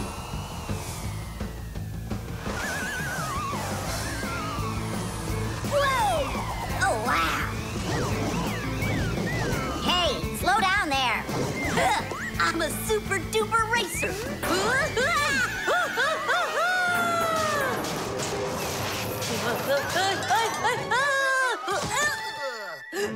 Well, Fire. Again, risking your life. And super racers like me can always count on luck. You know, Fire, counting on good luck is stupid. It would be better if you would keep your mind on safety. Actually, today, Professor Eugenius has something really special to show us. He's going to be testing an airbag. What's that? Digit, explain it. Everybody riding in a car has to wear their seatbelt, because if the car has to stop quickly, the belt will hold the person back. But there are times when even seatbelts don't give enough protection, like when a fast-moving car crashes into something. When that happens, the driver and passengers can be protected by an airbag. You can't see them when they're folded up because they're hidden, but if the car is in a crash, the airbags blow up very quickly, and the person bumps into the bag instead of banging into the steering wheel or flying through the windshield.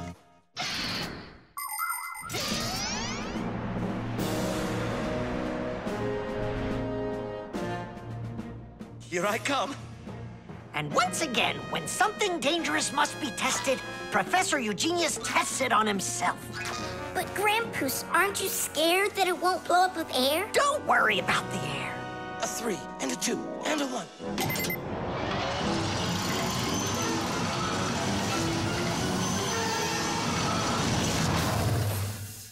The airbag filled up in an instant. Did you notice? Yeah, but how does it do it? There is a chemical inside of there that quickly burns and instantly turns into a gas the moment the crash takes place. The gas fills the airbag, and there you go. Did I explain that right, Professor?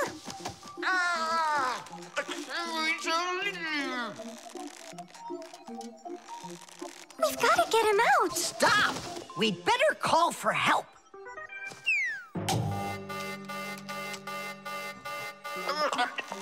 Professor, do you need some help?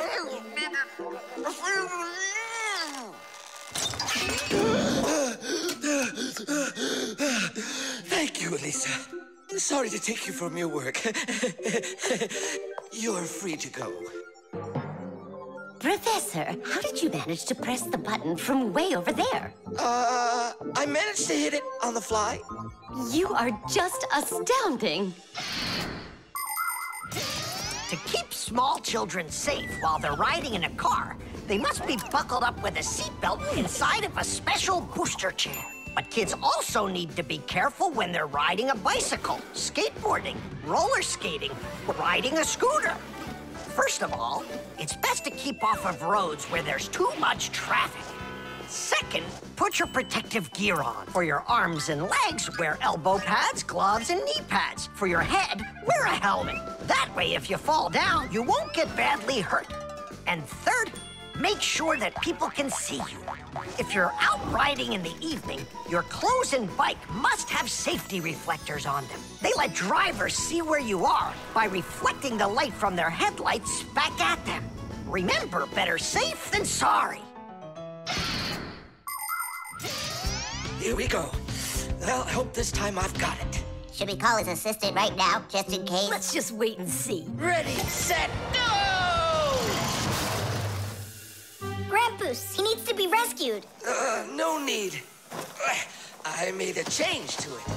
Now the bag not only inflates automatically, it deflates itself as well. Splendid! As you Fixies say, Today's lesson is done. Hooray! Come on! Where's my Fixie board? I've got your Fixie board, Fire. Here you go. I just went and equipped it with an airbag. Really? Ha! How come? You know I'm a super racer. See? Woohoo! And that's why I installed it.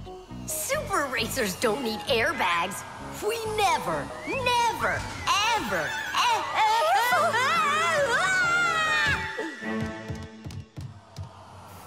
Oh, wow! Is that airbag cool or what? It's a very original design you used there.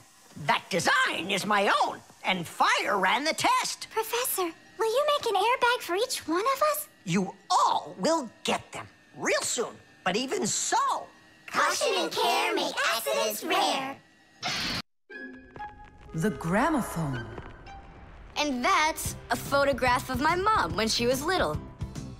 She sure looked happy, didn't she? Because parents were all happy when they were children. But then they grow up and start getting all gloomy and as boring as can be. Oh, what's this, do you know? A song about a screw? It's total nonsense. Nonsense! It's about a screw, which means it's practically about Fixies. Why don't we listen to it and find out? If it's good, we can all dance together. How do you listen to this thing? Like this? Why don't we try to use the player? We won't fit in there. Look, right here it says gramophone record. See? So we need to find a gramophone player. Find what? Let's go to Grandpoos. Grandpoos, we found a song about a screw we want to hear. We're looking for a player for a gramophone record. Ah, I understand. What you need is a gramophone. A gramophone is an old appliance that was made for playing back sound that was recorded onto records. If you want to turn on a gramophone, you need to turn the handle to wind up its spring. The spring makes the record spin.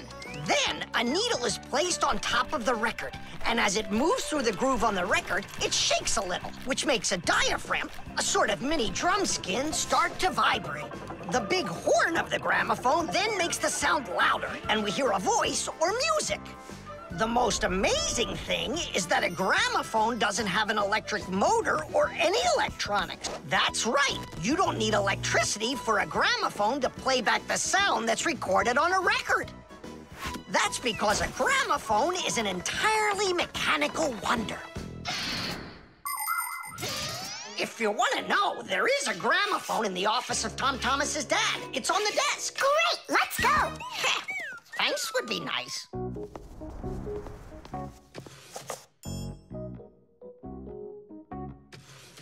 I can't find the on button.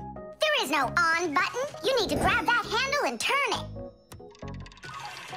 Now take that thing and put it down onto the record. It's not playing. Look, there's no needle in there. And where can we get one from? We can make it. Do you have any nails around here? Is this good? That'll be great. Verda, are you ready? Totally. Better cover your eyes.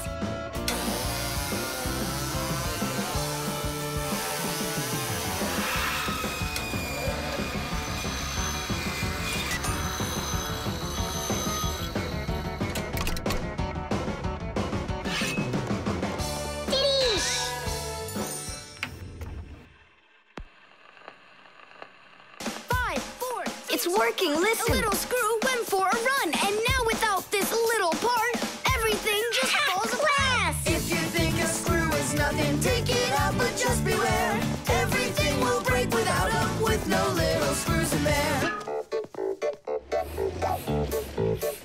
The bulldozer was a strong one, until there was a thud.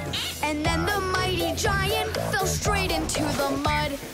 5, 4, 3, 2, 1, a little screw went for a run, and now without this little part, everything just falls apart. If you think a screw is nothing, take it out, but just beware. Everything will break without them, with no little screws in there. If you think a screw is nothing, take it out, but just beware. Everything will break without them, with no little screws in there. Tom Thomas, what's that music playing?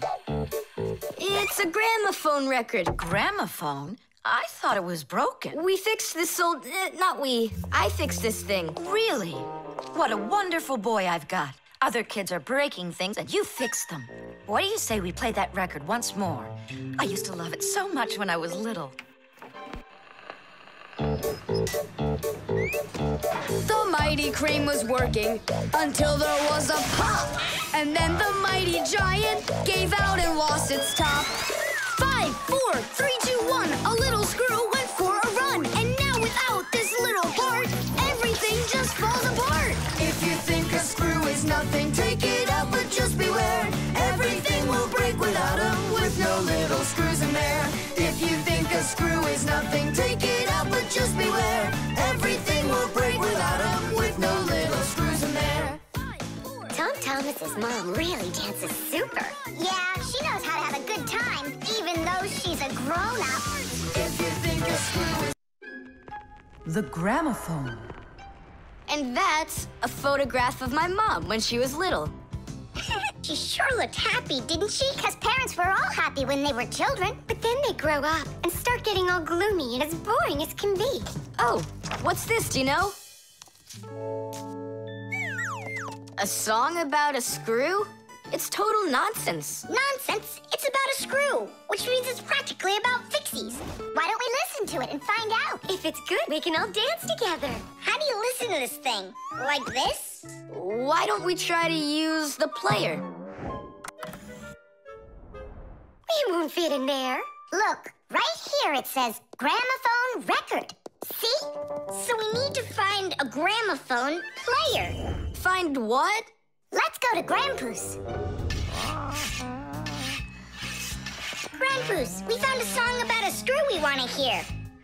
We're looking for a player for a gramophone record. Ah, I understand.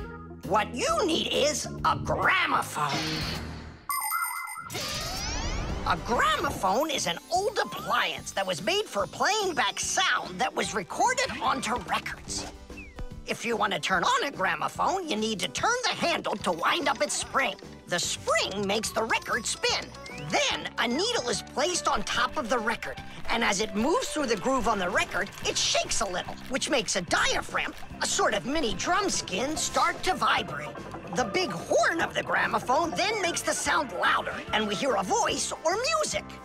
The most amazing thing is that a gramophone doesn't have an electric motor or any electronics. That's right, you don't need electricity for a gramophone to play back the sound that's recorded on a record. That's because a gramophone is an entirely mechanical wonder. If you want to know, there is a gramophone in the office of Tom Thomas's dad. It's on the desk. Great, let's go. Thanks would be nice.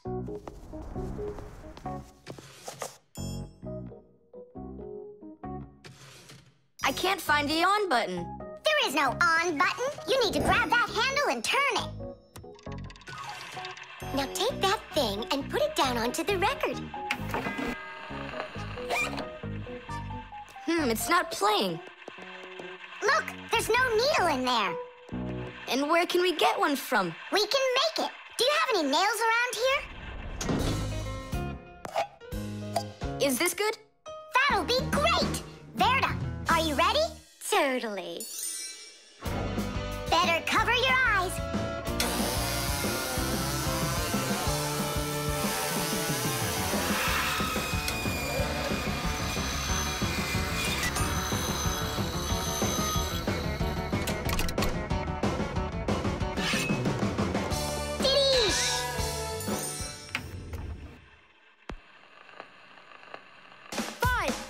It's working, listen. A little screw went for a run, and now without this little part, everything just falls apart. If you think a screw is nothing, take it out, but just beware. Everything will break without 'em, with no little screws in there.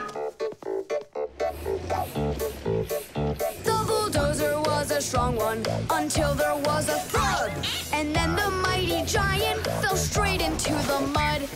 5, 4, 3, 2, 1, a little screw went for a run, and now without this little part, everything just falls apart. If you think a screw is nothing, take it out, but just beware. Everything will break without 'em, with no little screws in there. If you think a screw is nothing, take it out, but just beware. Everything will break without 'em, with no little screws in there. Tom Thomas, what's that music playing? It's a gramophone record. Gramophone? I thought it was broken. We fixed this old... not we. I fixed this thing. Really? What a wonderful boy I've got. Other kids are breaking things, and you fix them. What do you say we play that record once more? I used to love it so much when I was little. The mighty crane was working until there was a pop. And then the mighty giant gave out and lost its top. 5, 4, 3, 2, 1, a little screw went for a run. And now without this little part, everything just falls apart. If you think a screw is nothing, take it out, but just beware. Everything will break without 'em, with no little screws in there. If you think a screw is nothing, take it out, but just beware. Everything will break without 'em, with no little screws in there. Tom Thomas's mom really dances super. Yeah, she knows how to have a good time, even though she's a grown-up. If you think a screw is... Chess. How about that? Then I'll play my pawn. And I'll play my pawn. Grandpa's, we need our spool, and it's missing. Oh, congratulations. Professor, have you seen it anywhere? The spool? I haven't seen it. We're playing chess, can't you see? Do you like board games? Like dominoes, for instance. Just about everybody has played it. But do you know where it came from? Dominoes was invented by the ancient Chinese. They made tiles and decorated them with dots like on a pair of dice. And this is a game that looks a lot like checkers, but it's a lot more challenging. It's called backgammon. Backgammon originated in Persia, and from there it spread all over the world. But the most challenging game of them all is the game of chess. Chess was invented in India, and today the game of chess is loved in every country. It's played by adults, by children, and even by computers. Chess is a real sport. But the most important thing for playing chess is not the power in your arms, but the power in your brain. Hey, look, I found it. Hey, what's going on? That's our spool. Please let us take it back. There's something we have to do with it. But we're using it. Can't you wait? It's a replacement for the missing pawn. Oh, Nolik can work for a while as the pawn's replacement. Yeah. I could do it. All right, you can take it. And you stand right over here. 1, 2, 3, up we go! Class. So how do we play? You're going to play for the whites. And now I'm going to capture your knight. And we're gonna knock over yours. Take that. Whoa, whoa, whoa, young man. Slow down. It goes back here.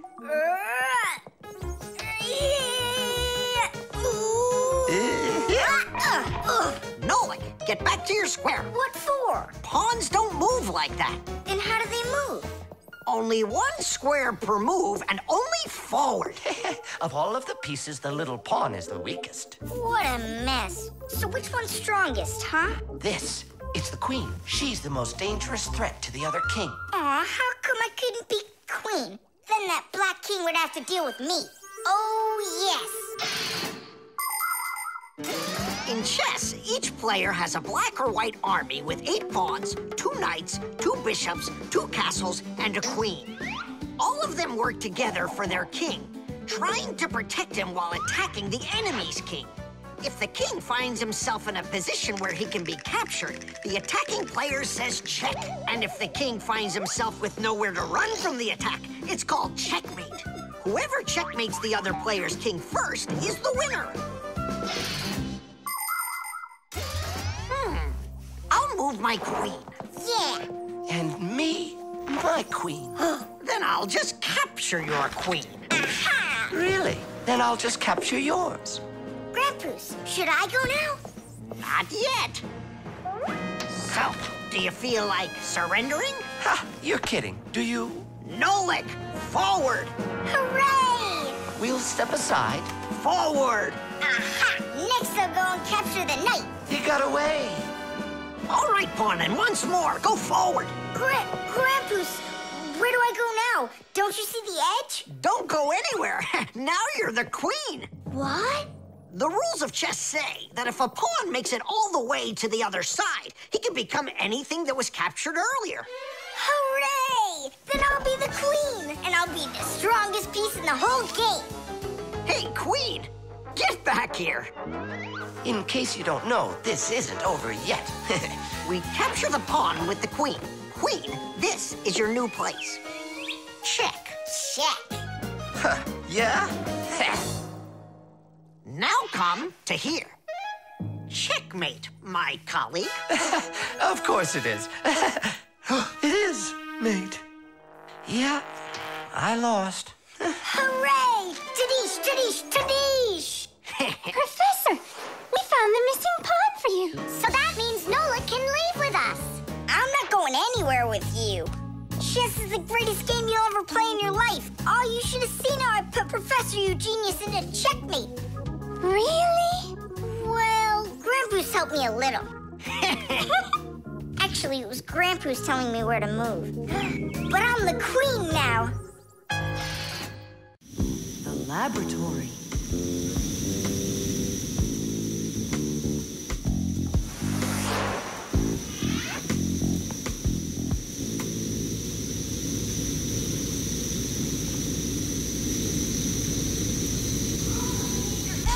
You've got to get to the school right away.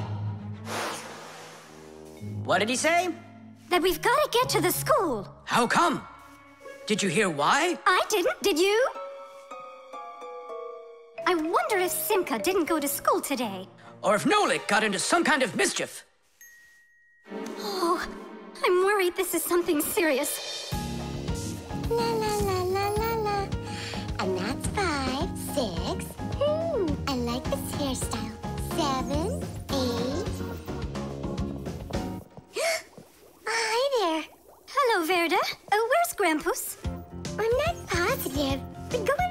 chemistry area, over there. Over in chemistry? Tell us, was Nolik doing anything wrong today? Nolik? He's always fooling around. Right.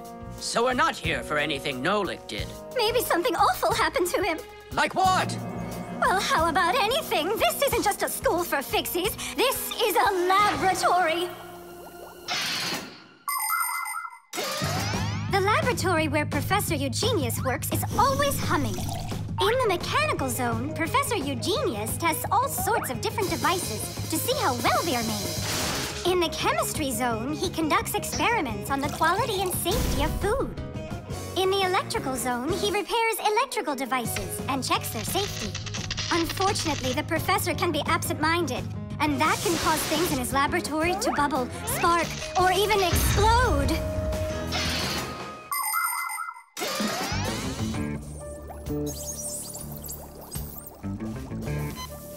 Marcia, there's nothing to worry about yet. But how can I not worry?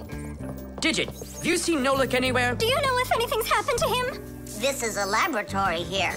Who knows what could happen to anyone? Like what? What are you saying? Like that. I told you, things happen here. And where? Let's go, quickly! Marcia, no need to panic. Tula, it's so good you're here. We really need your help. What is going on? There! Wee! Grampus! What? Where? In the mechanical zone, there! And Simka and Nolik, there! They're all there! Oh, my children! Don't lose your head. Oh! Marcia is my wife, and the mother of our children, Simka and Nolik. Marcia is a real beauty, a kind and gentle soul, and a wonderful homemaker. She is also a very responsible and extremely skilled Fixie. She is our family's expert in kitchen appliances and gadgets. Marcia works from morning till night, fixing and cleaning anything that is in need of her expert care, because she just loves when everything is clean and tidy. But most important for Marcia are her children. She takes loving care of Simka and Nolik and tries to protect them from harm. Marcia worries about them so much that sometimes her imagination gets carried away with what might have happened to them. Although our little Nolik can get himself into situations that even Marcia could never have dreamed of.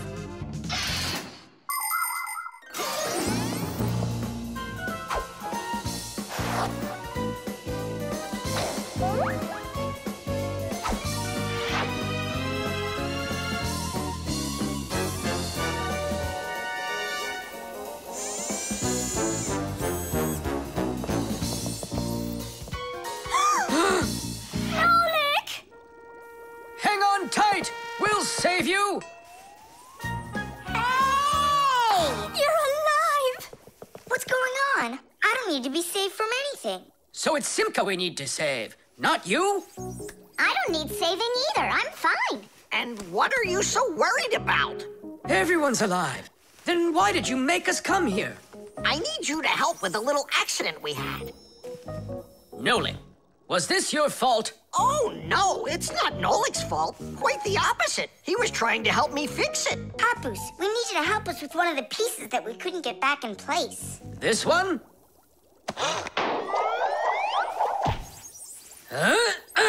Tadish! Oh, a perfect repair. Huh, that was really the only reason we had to rush here? Why not? There was just no way we could let this wait, so I sent for you. But Fire said... Why fire? Why is it always fire? How come you had to scare us so badly? I'm not the one who scared you. You did that all by yourselves. The laboratory.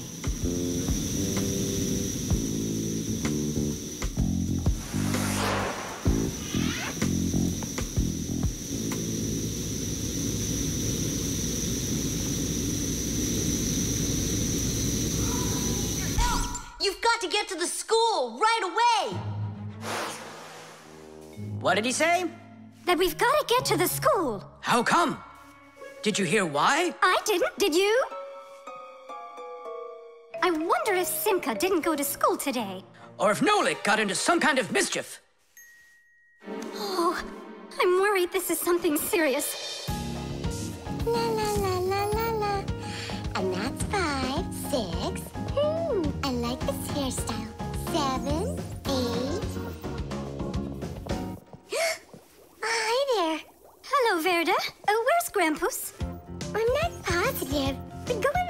chemistry area, over there. Over in chemistry? Tell us, was Nolik doing anything wrong today? Nolik? He's always fooling around.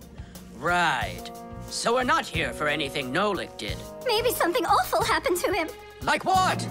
Well, how about anything? This isn't just a school for Fixies. This is a laboratory.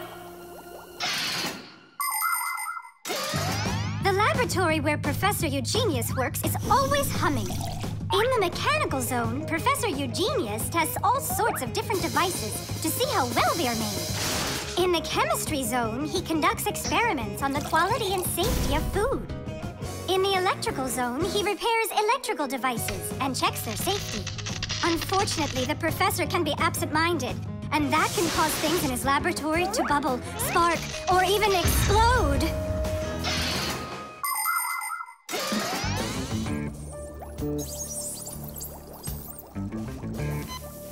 Marcia, there's nothing to worry about yet. But how can I not worry? Digit, have you seen Nolik anywhere? Do you know if anything's happened to him? This is a laboratory here. Who knows what could happen to anyone? Like what? What are you saying? Like that. I told you, things happen here. And where? Let's go, quickly! Marcia, no need to panic. Tula, it's so good you're here. We really need your help. What is going on? There! Brampus! What? Where? In the mechanical zone, there! And Simka and Nolik, there! They're all there! Oh, my children! Don't lose your head. Oh! Oh! Marcia is my wife, and the mother of our children, Simka and Nolik. Marcia is a real beauty, a kind and gentle soul, and a wonderful homemaker. She is also a very responsible and extremely skilled Fixie. She is our family's expert in kitchen appliances and gadgets. Marcia works from morning till night, fixing and cleaning anything that is in need of her expert care, because she just loves when everything is clean and tidy. But most important for Marcia are her children. She takes loving care of Simka and Nolik and tries to protect them from harm. Marcia worries about them so much that sometimes her imagination gets carried away with what might have happened to them. Although our little Nolik can get himself into situations that even Marcia could never have dreamed of.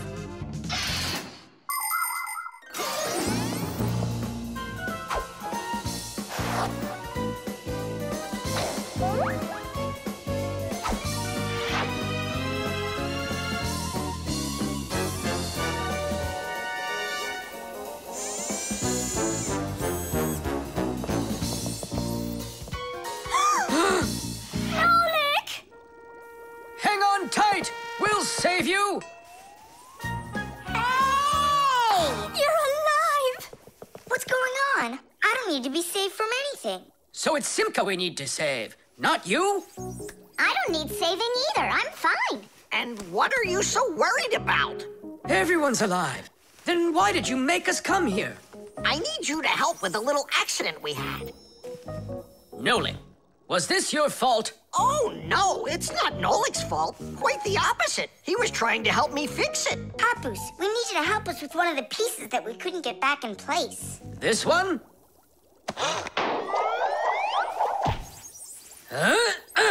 Tadish! Oh, a perfect repair. Huh, that was really the only reason we had to rush here? Why not?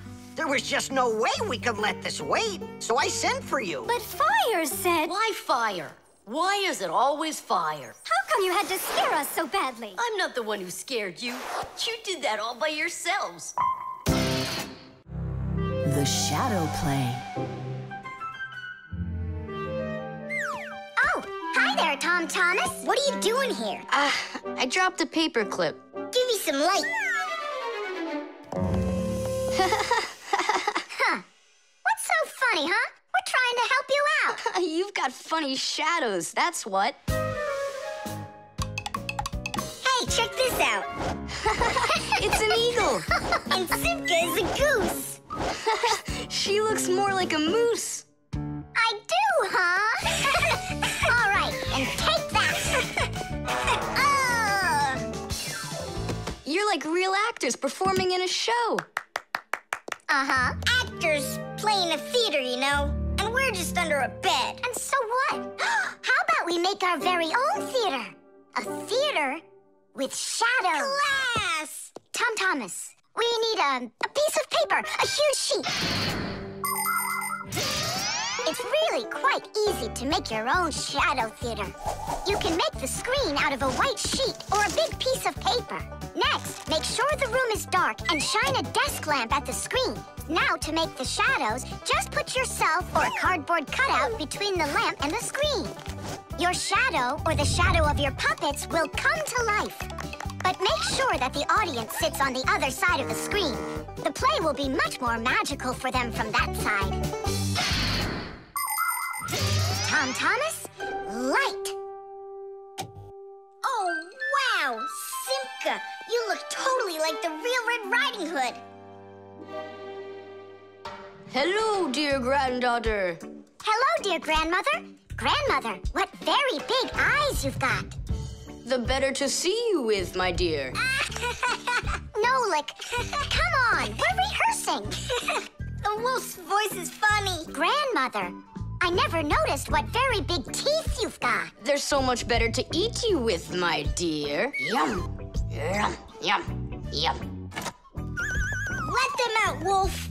Or I'll get them out, myself. Ha ha! You'll stop me with that little stick? Hey, that's not in the fairy tale. But in the fairy tale, it's a normal hunter.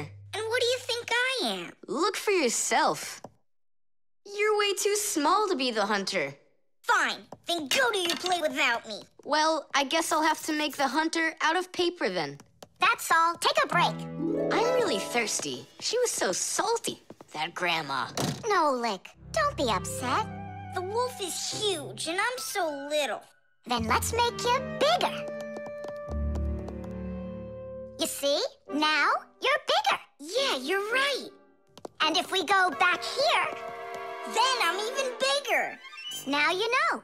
If you go back here near the lamp, your shadow will get bigger on the screen. Class! There are just so many different kinds of theaters in the world. In the dramatic theater, the actors speak the lines of the playwright. At the opera, the actors don't speak their lines. They sing them, accompanied by an orchestra. And here at the ballet, the performers don't speak or sing their parts. Here, the story is told with dance. There are also theaters where the performers are animals. In an animal theater, you can watch performances by cats and dogs, or goats and pigeons, or even bears and seals. There are also theaters where the stories are told by puppets. To tell the truth, the puppets are brought to life with the help of people. Yes, there are so many different kinds of theater. My favorite is the shadow theater. I think it's the most beautiful and mysterious theater of them all. Hello, dear grandmother. Grandmother, what very big eyes you've got. The better to see you with, my dear. And grandmother, what great big sharp teeth you've got. Oh, the better to eat you up with, my dear. Ooh, just wait. Aha, wolf! I've got you. The hunter looks so strong. You're a hunter? Then where's your gun? Why do I need a gun? You're so tiny I could use a fly swatter. But I'd rather do it like this. Like what? With my bare hands. Way to go! Hooray!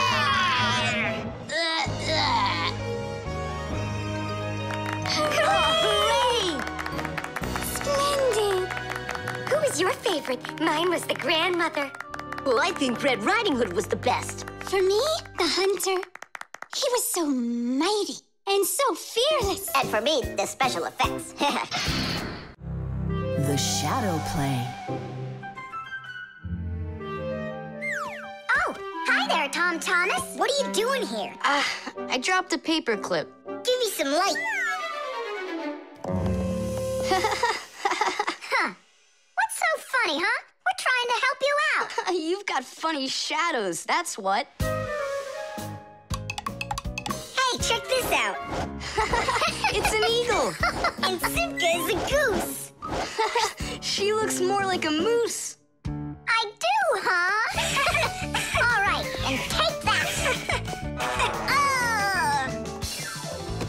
like real actors performing in a show.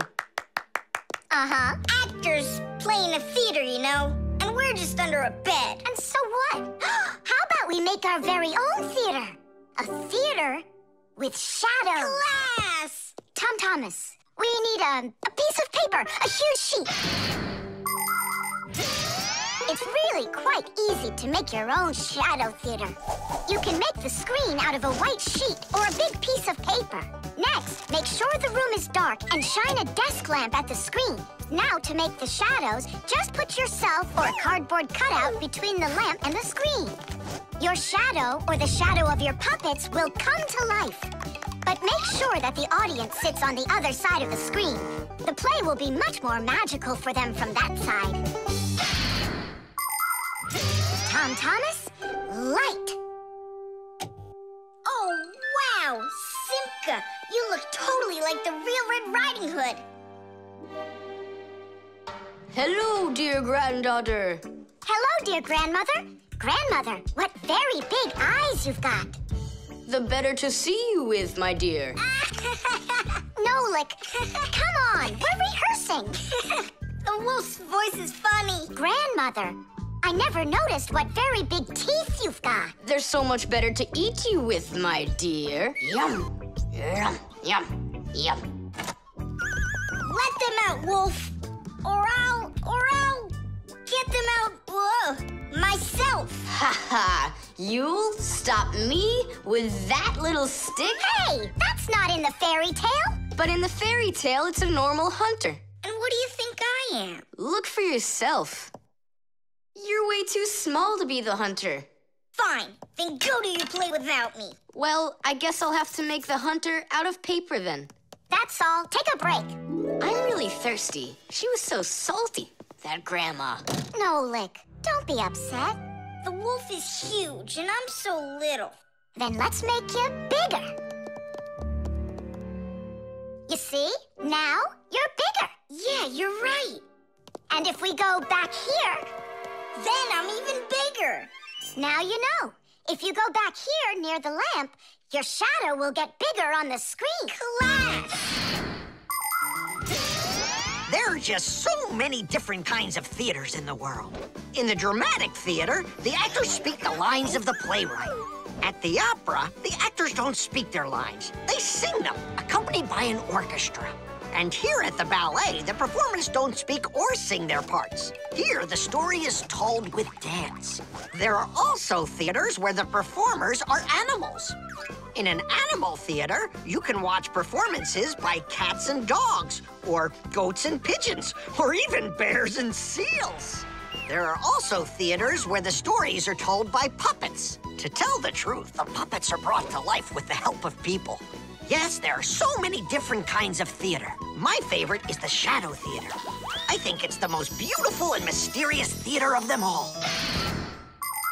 Hello, dear grandmother. Grandmother, what very big eyes you've got. The better to see you with, my dear. And grandmother, what great big sharp teeth you've got. Oh, the better to eat you up with, my dear.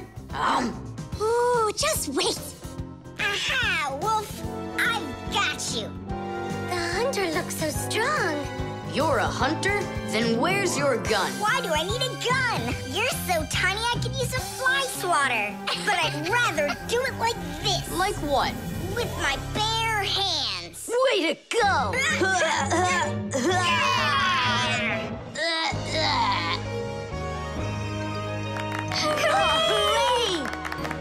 Splendid! Who was your favorite? Mine was the grandmother. Well, I think Red Riding Hood was the best. For me, the hunter. He was so mighty and so fearless. And for me, the special effects. The antenna. Wow, is this cool or what? Hello there, little Fixies. Did you come to see what I'm working on? Professor Eugenius, tell us what you're planning on doing with this huge thing. Well, I hope to use this fantastic device to make contact with aliens.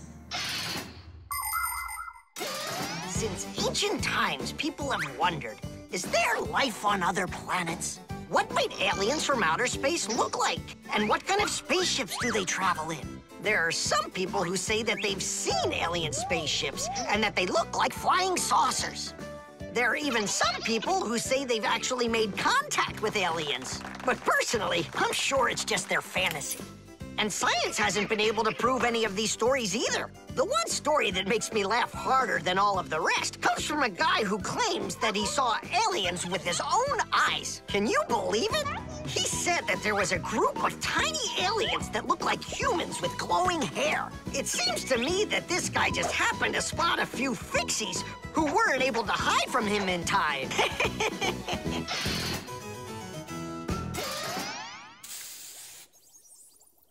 It's ready.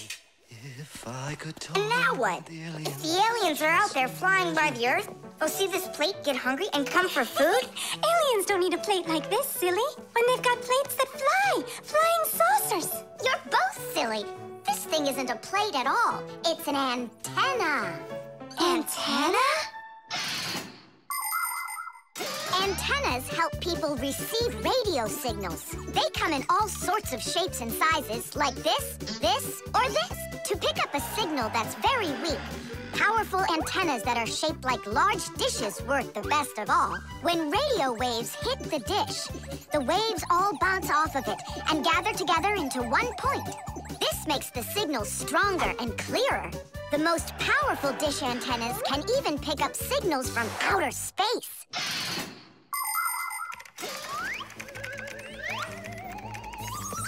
Nolik, stop! You'll burn yourself. Don't treat me like a baby boy, okay? Huh, interesting. I wonder what's inside of there, do you know? Why don't we go and take a look? I was only trying to help him out. No need, Nolik. The soldering iron is way too hot, and I'm practically all done here. Ta-ta. Then let's start looking for those aliens in outer space. Just 1 second, Nolik. There. Uh-oh. And now,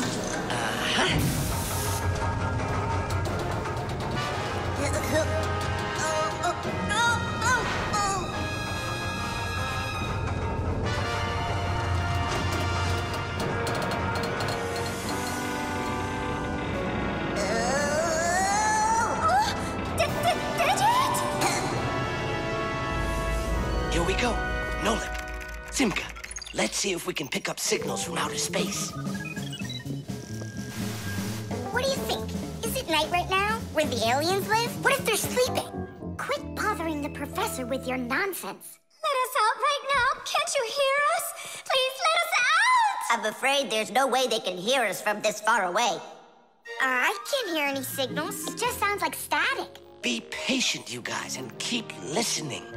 Digit, we all know how clever you are. Can't you think of a way out of here? I think I got it, Tula. You stay there.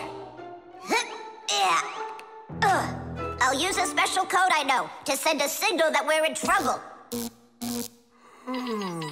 Wait a second. Do you hear that? Could it be a signal from the alien? Hooray! This is sensational. It means that somewhere in the cosmos are intelligent forms of life. 3 dots, 3 dashes, 3 dots. Ooh, it's Morse code. It's a signal for help that they're sending. You don't think the aliens are in trouble, do you? Yeah, I think so. And who do you think they learned Morse code from out there? Yeah, that's strange. There are hardly any Fixies that know that code. Digit does. And where is he, you know? And where's Tula? Well, I think I know exactly with which aliens we made contact. I think I know it too, Professor. Lower the antenna.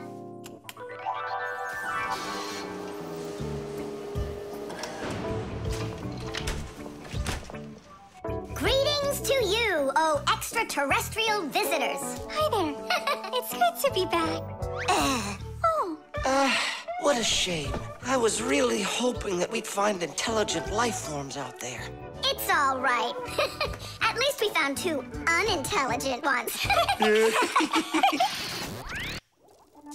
The antenna. Wow, is this cool or what?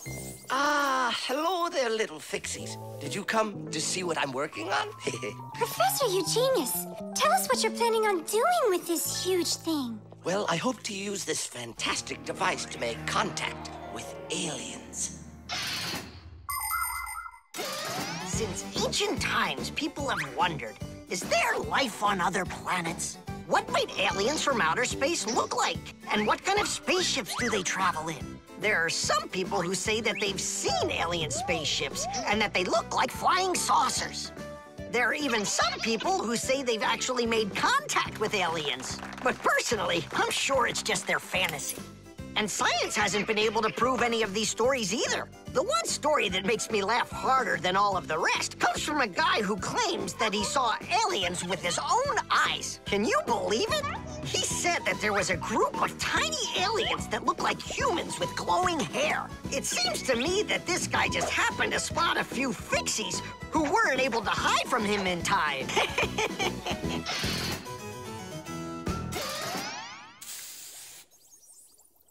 It's ready. If I could talk. And now what? If the aliens are out there flying by the Earth, they'll see this plate, get hungry, and come for food? Aliens don't need a plate like this, silly. When they've got plates that fly, flying saucers. You're both silly. This thing isn't a plate at all. It's an antenna. Antenna?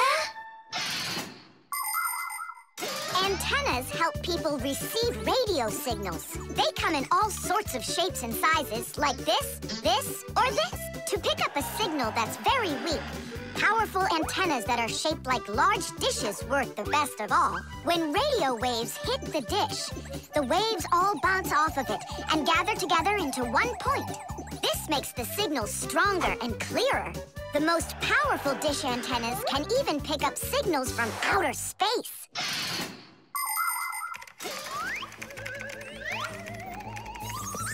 Nolik, stop! You'll burn yourself.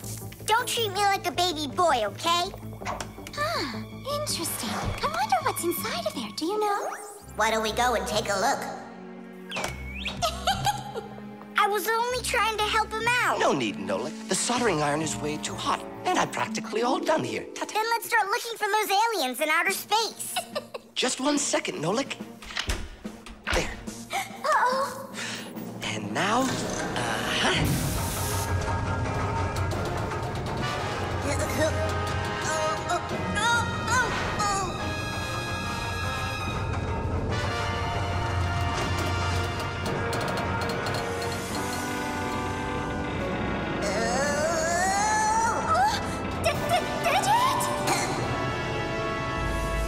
Here we go.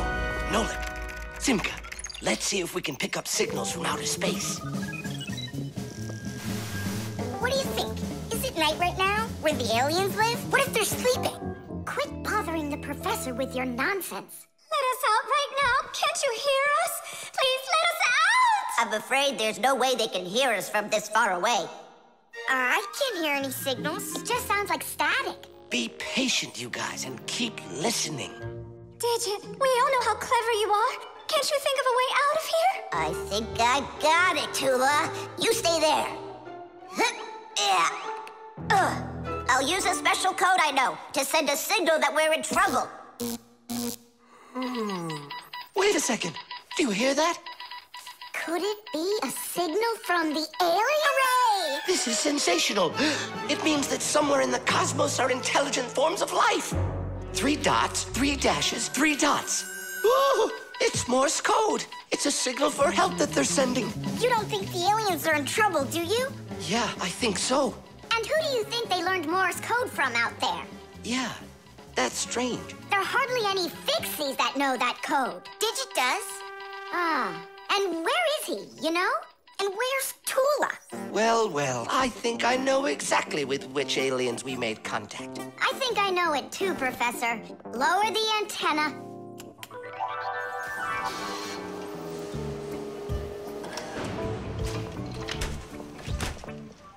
Greetings to you, oh extraterrestrial visitors. Hi there. It's good to be back. What a shame. I was really hoping that we'd find intelligent life forms out there. It's all right. At least we found 2 unintelligent ones. Batteries. Oh, my little lemon, just you wait. One day you'll be a strong and splendid tree. She's talking with a flower pot. Oh, you scared me. Do you like it? Like what? My seedling, don't you see? It will grow into a huge tree. And there, amongst the green leaves, will be beautiful yellow lemons. Class!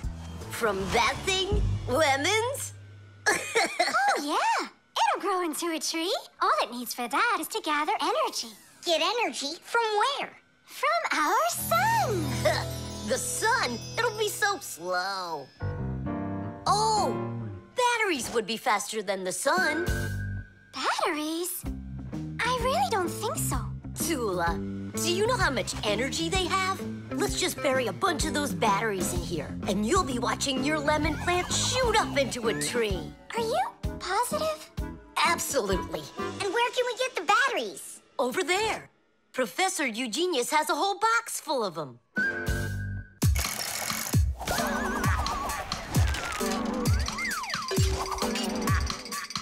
Batteries, batteries. We use them every day and need them by the ton. Batteries, batteries.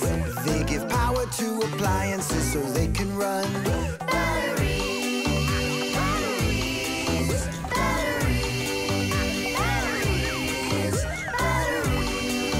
batteries, batteries, batteries. That does it. We'll be seeing the first lemons before the week's over. The first battery in the world was made in Italy more than 200 years ago. When two different kinds of metal were placed in salty water, electricity started flowing through a wire from one piece of metal to the other.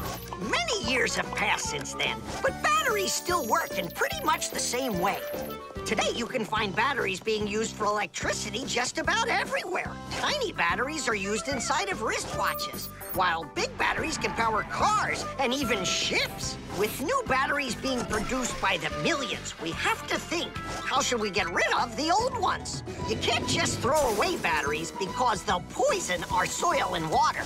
The best way to dispose of batteries is to take them to a special collection station that sends them to factories for recycling. Yes, it's a terrible idea to bury batteries. You can kill any plants that are growing there. And this is the very reason why Professor Eugenius puts all of his used batteries in that box over there, so he can dispose of them properly. Hey, where are they? Oh, my seedling! We harmed you! What? Where are the batteries? They're in the flower pot. How come? So the lemons would grow faster. From the batteries? Who came up with that idea? It will die! Hurry! We gotta go save it! The soil's contaminated. We've got to find a new home for the seedling. But where? Over there. There's a pot with healthy soil. Let's do it. Batteries, batteries. They come in different sizes, shapes, and colors too. Batteries, batteries. Could be yellow, might be green, or maybe red and blue. Batteries, batteries, batteries, batteries,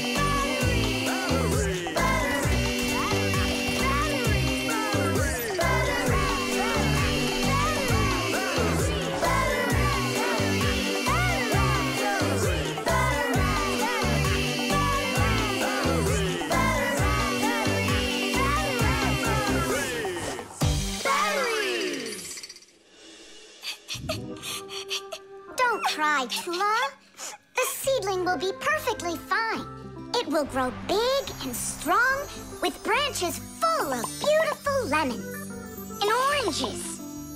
And watermelons. It's a lemon tree fire. Will you ever stop going too far, like with the batteries? Well, anyhow, batteries are cool, right? Look how many appliances can't work without them. You're right. Appliances can't work. Look, the seedling's coming back to life. It really is. Tula, tell us, isn't it splendid? Splendid. Batteries. Oh, my little lemon, just you wait. One day you'll be a strong and splendid tree. She's talking with a flower pot. Oh, you scared me. Do you like it? Like what? My seedling, don't you see? It will grow into a huge tree. And there, amongst the green leaves, will be beautiful yellow lemons. Class! From that thing? Lemons? Oh, yeah. It'll grow into a tree. All it needs for that is to gather energy. Get energy from where? From our sun. The sun? It'll be so slow. Oh, batteries would be faster than the sun. Batteries? I really don't think so. Tula, do you know how much energy they have? Let's just bury a bunch of those batteries in here, and you'll be watching your lemon plant shoot up into a tree. Are you positive? Absolutely. And where can we get the batteries? Over there. Professor Eugenius has a whole box full of them.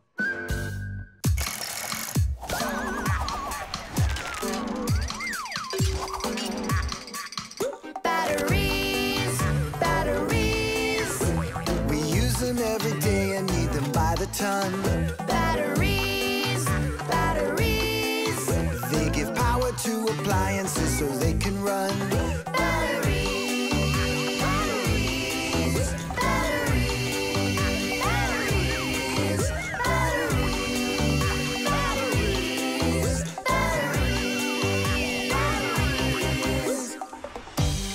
That does it.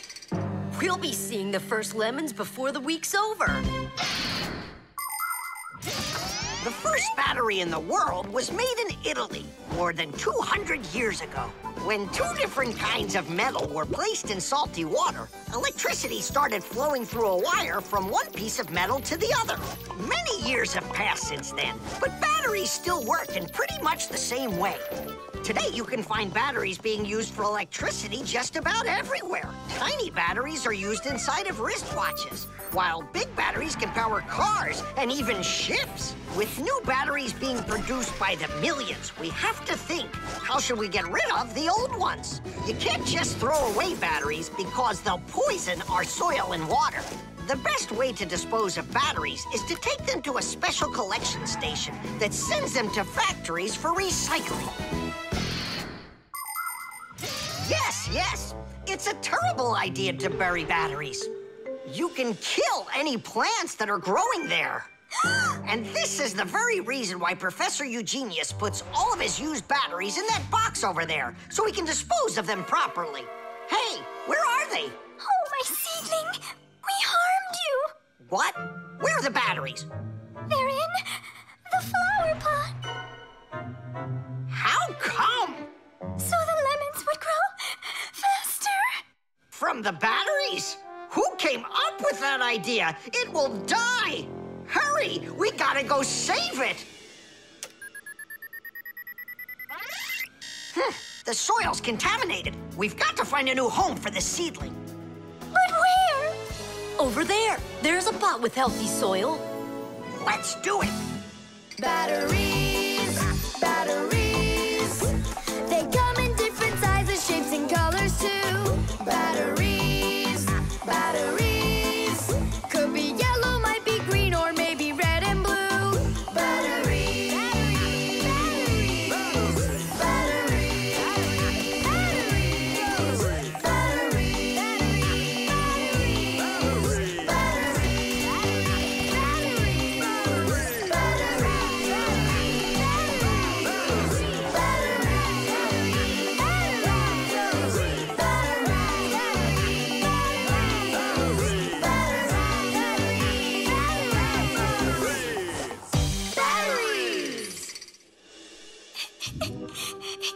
Don't cry, Tula. The seedling will be perfectly fine. It will grow big and strong with branches full of beautiful lemons and oranges. And watermelons. It's a lemon tree fire.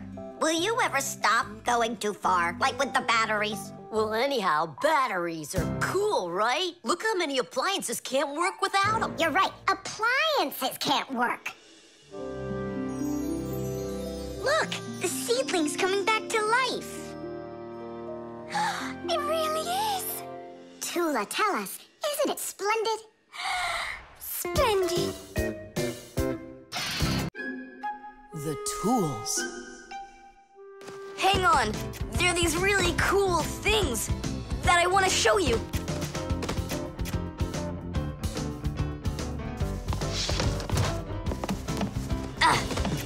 Whoa! Whoa, look how many things you got all at once. Your dad's gonna be so angry when he sees what you did with all of his tools. I'm gonna put them all right back where they were. And where were they? Open the box and you'll see. It's neat. There's a special place in there for each one of the tools.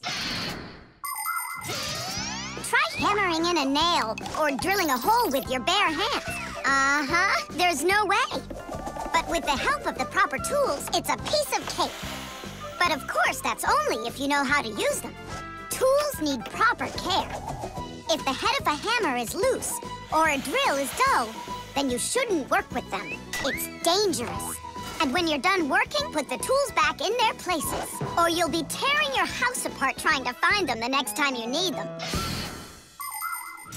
Huh. The pincers go here, and the wrench goes over there. This drill bit's too long for this spot. Let's see if it fits in this one. Huh. Any idea what this tool is for? For splitting wood or carving stone. That chisel's what you want to own. Wow, Simka, you're a real poet. Now try to answer this little poem. When you have a thing to measure, this round tool is quite a treasure. This tool, right? I know what it's called. It's a measuring tape. Let me measure you, Nolik. Wow, you've grown. You've almost reached 1 centimeter. Class! I also have a rhyming riddle for you. What bangs a nail into the wall to make sure pictures never fall? A hammer! I was first, and the hammer goes right here. And now I have one for you to guess. If you need to screw in screws, here's the tool that you should use. A screwdriver! I was first, again. You got it right.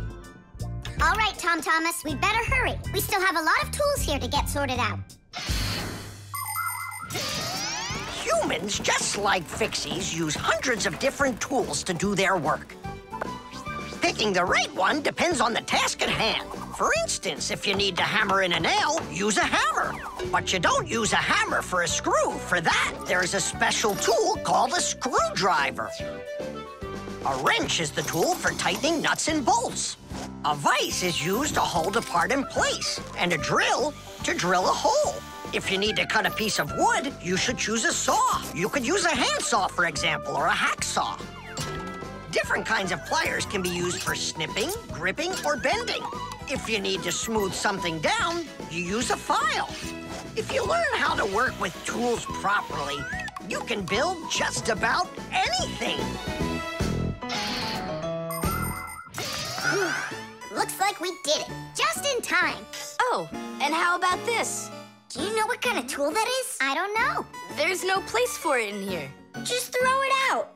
Come on, and what if my parents use it? Looks like we did something wrong here. My dad came home. Tom Thomas! I'm in here. Hi there. Reading. Way to go, son. Huh? Oh! I don't get it. Where is it? What? I put a piece of metal under the table leg so it wouldn't shake, but it disappeared. So that's where the tool's place is. Did you take it? What? I didn't. It must be somewhere under the table. And you look under the sofa. All right.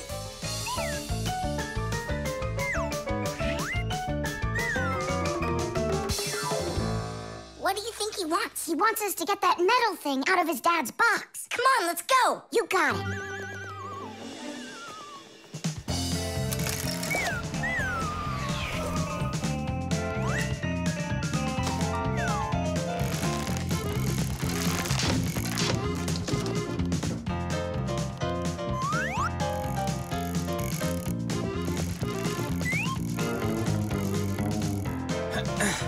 Any luck?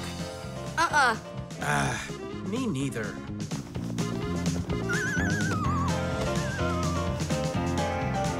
I found it, Dad. It was under the table, just like I told you. Huh. You were right. It's strange. How could I have missed it? Maybe you're just, tired from working too much. Maybe. Tadish. What? It's a new word, Tadish. Tadish? I do like the sound of it. The baby monitor.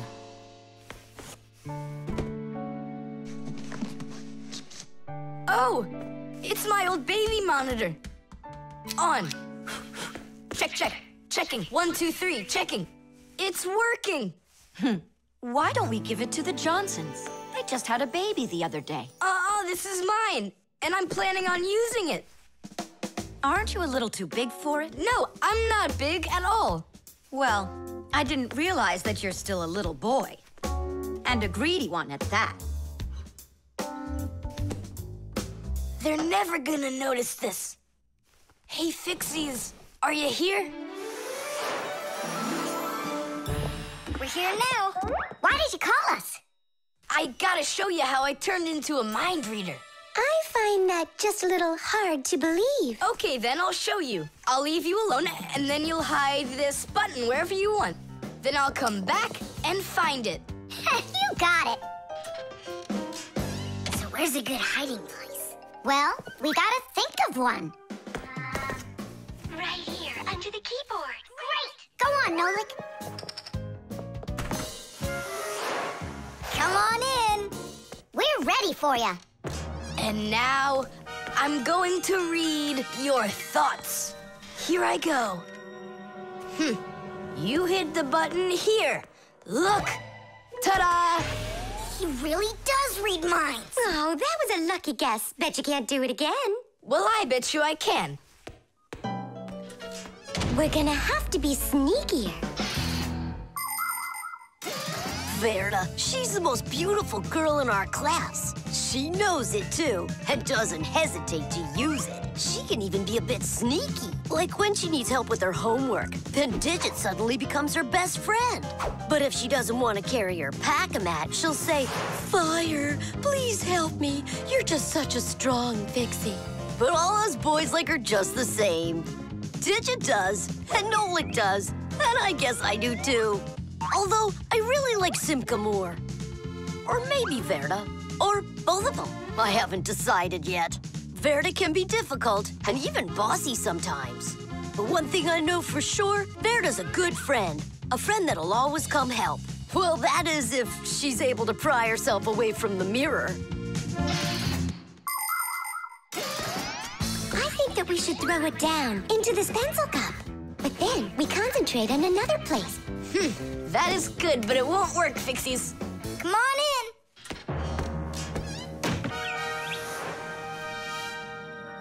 Uh-huh. Aha! It's in here. Tadish? Simka, were you thinking about the cup?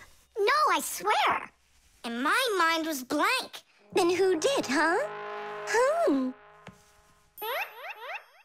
Uh-huh.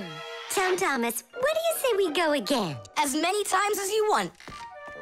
Shh, I know how he's been doing all of this. It's a baby monitor. That's how we can hear what we're saying. I don't get it. A baby monitor helps parents watch over their babies. The system has 2 units that look like wireless telephones. The parents keep one of the units by their side and put the other one in the room where the baby is sleeping. If the baby suddenly wakes up and starts crying, the unit in the baby's room will pick up the sound and send it by radio waves to the parents' unit. Mom or Dad will hear the crying and go and comfort their child. And so he's listening to us now. This time I know what we should do. We'll hide it under the globe. Ooh. Go on. Uh-huh. Aha! Huh? Where is it? If you read our minds, you'd find your button under the baby monitor. You tricked me. That's really not nice. And spying on us is nice, you think? I'm sorry, I just thought it'd be fun. Well, anyhow, Tom Thomas, you're too old for this thing. Unless, of course, you still need it. I'm not a baby. I was just, checking it. I'll go and give it to Mom. Mom, I'm not greedy. About what? Let's give this monitor to the Johnsons, and this car is for their baby boy. I don't think that baby's big enough yet for your car. So what? Soon he's gonna get bigger and become a big boy, right? Like me. The baby monitor.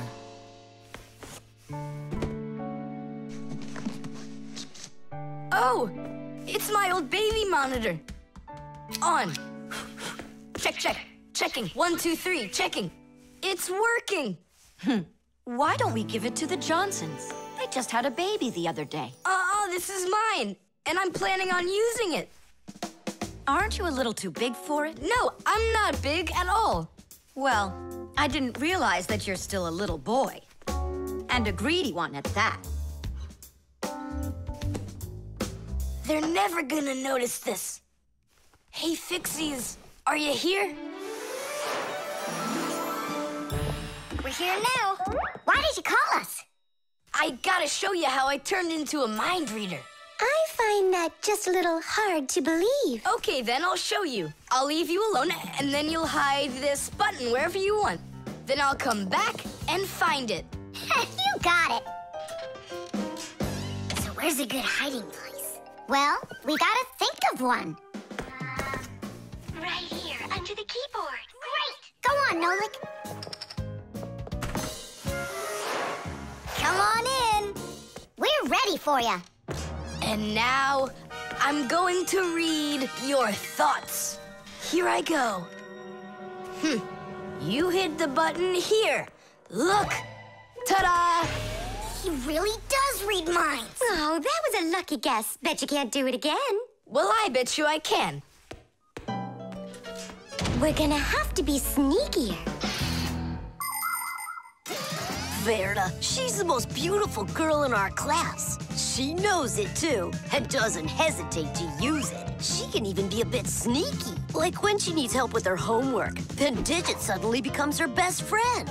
But if she doesn't want to carry her pack-a-mat, she'll say, "Fire, please help me. You're just such a strong Fixie." But all us boys like her just the same. Digit does, and Nolik does, and I guess I do, too. Although, I really like Simka more. Or maybe Verda. Or both of them. I haven't decided yet. Verda can be difficult and even bossy sometimes.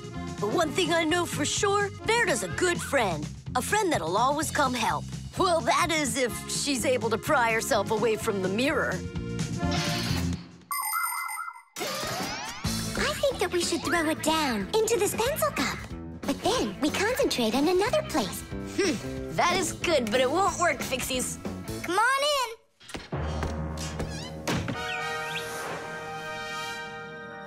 Uh-huh. Aha! It's in here. Tadish? Simka, were you thinking about the cup? No, I swear. And my mind was blank. Then who did, huh? Uh-huh. Tom Thomas, what do you say we go again? As many times as you want. Shh, I know how he's been doing all of this. It's a baby monitor. That's how we can hear what we're saying. I don't get it. A baby monitor helps parents watch over their babies. The system has 2 units that look like wireless telephones. The parents keep one of the units by their side and put the other one in the room where the baby is sleeping. If the baby suddenly wakes up and starts crying, the unit in the baby's room will pick up the sound and send it by radio waves to the parents' unit. Mom or Dad will hear the crying and go and comfort their child. And so he's listening to us now. This time I know what we should do. We'll hide it under the globe.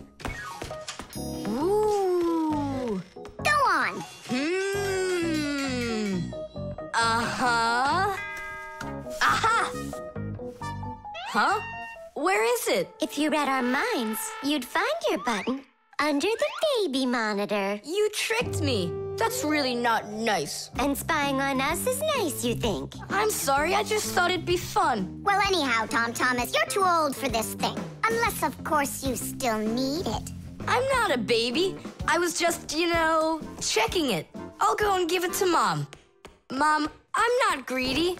About what? Let's give this monitor to the Johnsons, and this car is for their baby boy.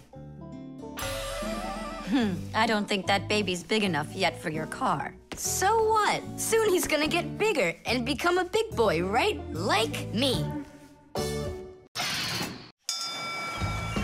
Knots.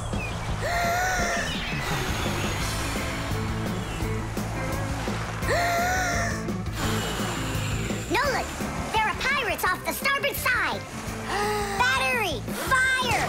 Hey, I'm not a pirate. Why'd you hit me? That's it. I'm tired of playing the wind. Where are my pirates? This looks great. Can I board your ship? And what are your skills? Tons, like protecting the ship and yelling hooray when we win. And how about good sea knots? Can you tie them?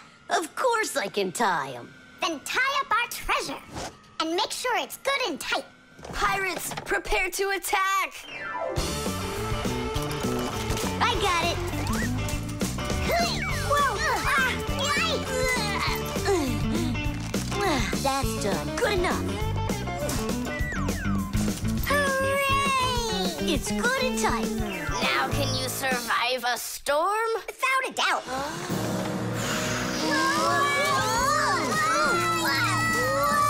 Our treasure!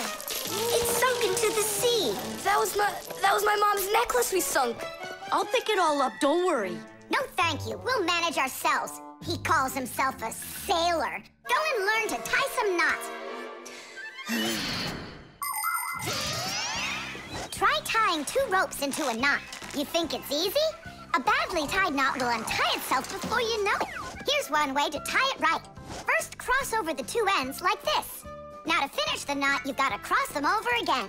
But not this way. It's got to be in the opposite direction. When it's done, it looks like one loop inside another. This kind of knot is called a square knot. And it won't untie as long as you tie it right. And that's just one of the many kinds of knots a sailor has to learn.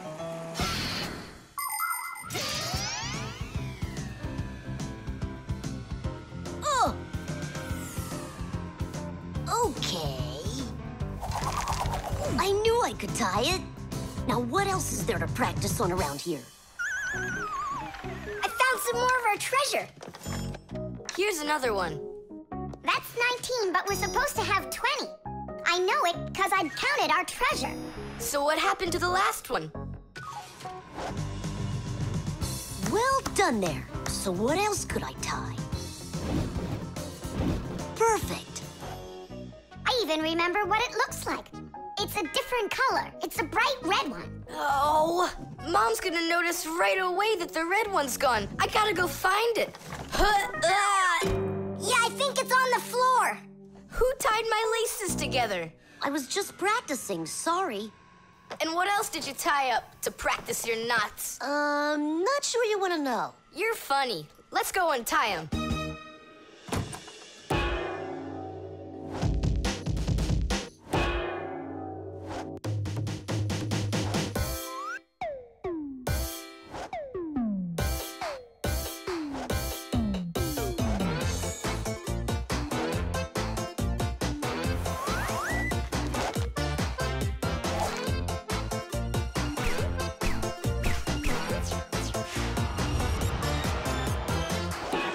Chewsocka, don't look at me that way. I'm scared. She's just staring at her own whiskers, Nolik. And what have you done to her whiskers? Well, I tied them with the square knot. Fire, you're just a blockhead. And why don't you tell us what else you've done?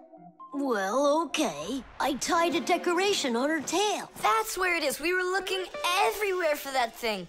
Fire, go and fix everything you've done. Chewsocka, don't run away. Don't be scared. We just want to untie the knots. Sailors have developed all sorts of different knots. Without them, they couldn't control their sails. But we couldn't get by without knots on land either. Mountain climbers use tightly knotted ropes to help them climb and keep them safe. Fishermen tie hooks to their fishing line using special knots. You can't even pitch a camping tent properly without making a knot. When people sew, they tie knots in the thread to hold it in place. And doctors use knots when they stitch and bandage a wound. And a tie wouldn't be a tie if you didn't tie a knot in it. Sneakers won't fall off your feet. And the laces won't drag on the ground if they're tied with a proper knot. But sometimes things can get knotted up by accident. And that's one time when you don't need to know how to tie knots, but how to untie them. All aboard! Like that. Now the only thing left to do is tie a knot. Should I tie it? Are you sure it won't untie? You're joking. Why don't you go ask Chewsocka if I can tie a knot like a sailor? Knots.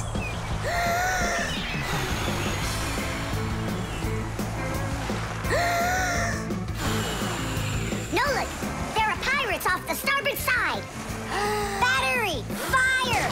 Hey, I'm not a pirate. Why'd you hit me? That's it. I'm tired of playing the wind. Where are my pirates? This looks great. Can I board your ship? And what are your skills? Tons, like protecting the ship and yelling hooray when we win. And how about good sea knots? Can you tie them? Of course I can tie them. Then tie up our treasure. And make sure it's good and tight. Pirates, prepare to attack! I got it. Whoa! That's done. Good enough. Hooray! It's good and tight. Now can you survive a storm? Without a doubt.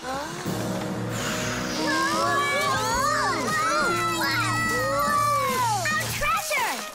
It's sunk into the sea. That was my mom's necklace we sunk. I'll pick it all up, don't worry.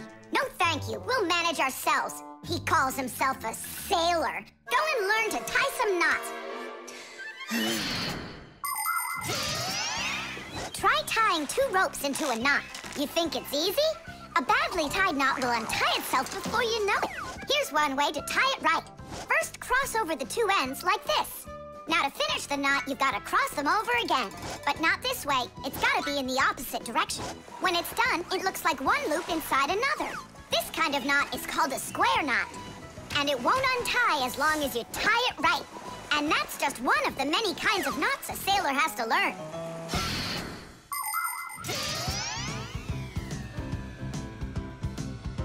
Oh! Okay. I knew I could tie it. Now, what else is there to practice on around here? I found some more of our treasure. Here's another one. That's 19, but we're supposed to have 20. I know it because I counted our treasure. So what happened to the last one? Well done there. So what else could I tie? Perfect. I even remember what it looks like. It's a different color. It's a bright red one. Oh, Mom's gonna notice right away that the red one's gone. I gotta go find it. Yeah, I think it's on the floor. Who tied my laces together? I was just practicing, sorry.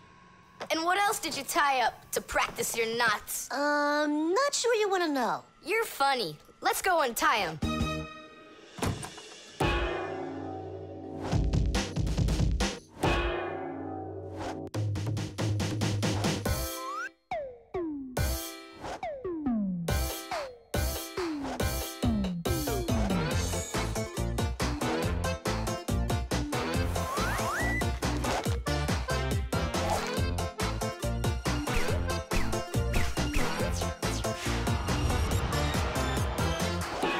Chewsocka, don't look at me that way. I'm scared. She's just staring at her own whiskers, Nolik. And what have you done to her whiskers? Well, I tied them with the square knot. Fire, you're just a blockhead. And why don't you tell us what else you've done? Well, okay. I tied a decoration on her tail. That's where it is. We were looking everywhere for that thing. Fire, go and fix everything you've done. Chewsocka, don't run away. Don't be scared. We just want to untie the knots.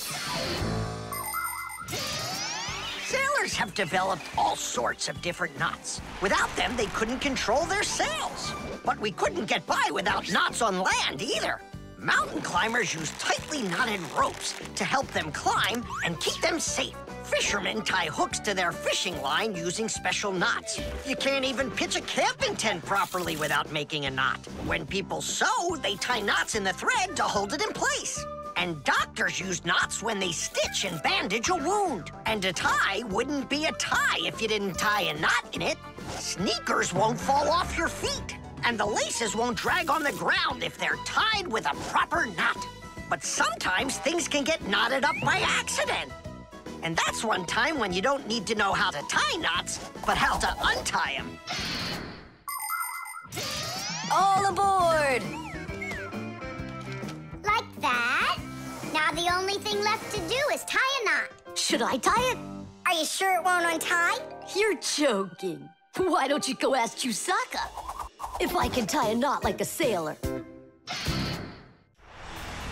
The draftsman. Pew! Huh? What? Hi there, Tom Thomas. What are you drawing?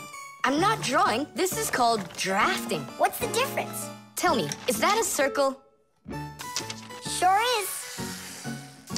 And that? It's a circle, too. Only it's a rounder one. Of course. That's because I drafted it with a compass. And now I've got a real target. So now I'll load my dart gun. Whoa! Why'd you shoot that thing at me? It was the gun. I didn't even pull the trigger. What? Did it break? Let's open it up and see. There! This little part broke.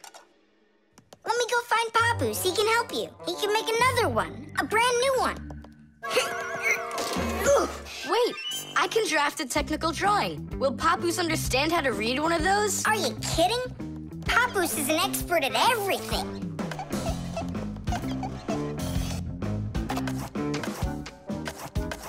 Done! Wow, Tom Thomas, you're a real technical drawer. A draftsman, Nolik. That's what they call it. Try drawing a perfect circle by hand. Can't do it, huh? Well, with the help of a drafting compass, your circle will turn out great. Just put the needle point in the center and turn the compass, and it's done. A compass is only one of the many different tools for drafting. For example, if you need to draw a straight line, use a ruler. And if you need to draft a frame for your picture, you can use a triangle. First draft one side, and then the other. And then to finish your frame, just turn the triangle upside down and draft the two remaining sides. You'll get a perfectly squared frame. There are also drafting instruments for making curved lines. They are called irregular curves, or French curves. But actually, now people use computers more and more for drafting technical drawings. Papoose! Huh? What happened? We really need your help. One of the parts broke in Tom Thomas's dart gun. Could you make it? What kind of part exactly? Look, here's a technical drawing. So, you even got a technical drawing. Very good then, let's take a look at it.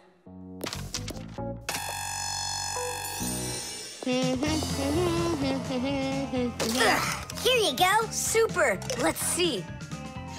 It's not gonna work. You see, it sticks out here on the side. I need to draft another technical drawing. Papoose! Huh? Nolik, you scared me again. Forgive me, but the part has to stick out over on this side. And you're sure that's all? That's all, for real. Tom Thomas, it's done. Listen, while you were gone, I realized that the part needs to have a hole right here.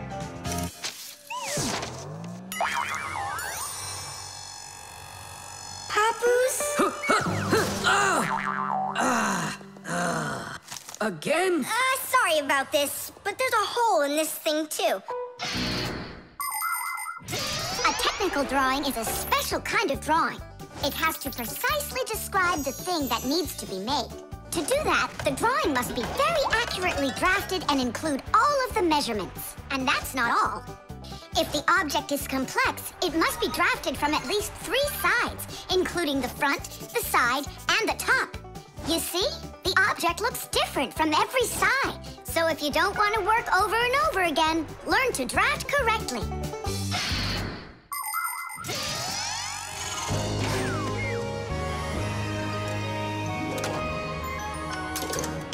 Kaboom.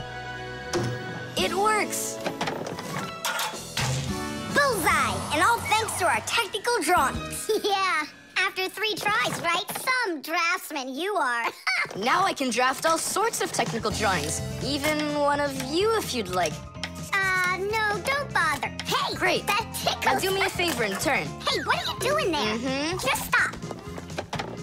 What's going on? Now I think I got it. It's done. And what's that circle for, huh? That's the top view. You know what, Simka? That's what you really look like from up here. Nolik, take this over to Papus. He can use it to make another Simka. No thanks, Tom Thomas. For me, 1 Simka's enough. The elevator.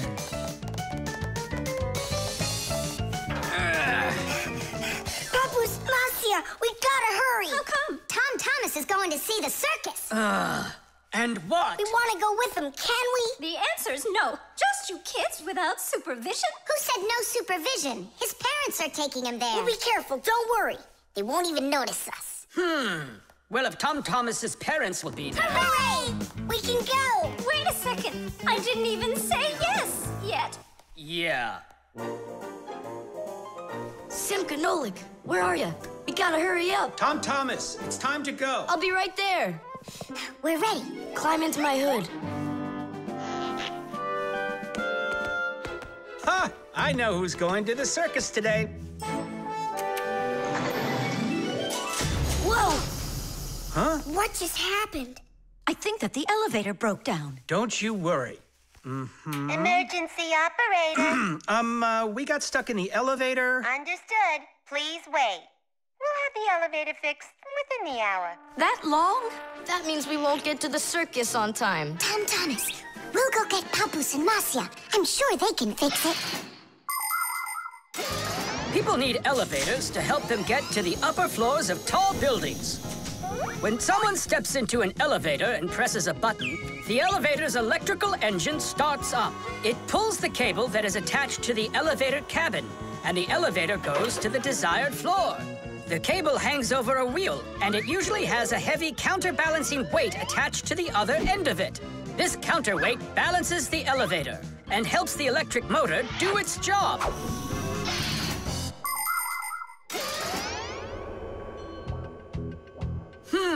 I wonder what the reason is. I think I see something over there that got stuck. Looks like you found the reason. We gotta go and fix it now, or we'll never get to the circus on time. You know, we can just have it right here. Ladies and gentlemen, presenting the Fixie Spectacular. And now your attention, please, on the high wire.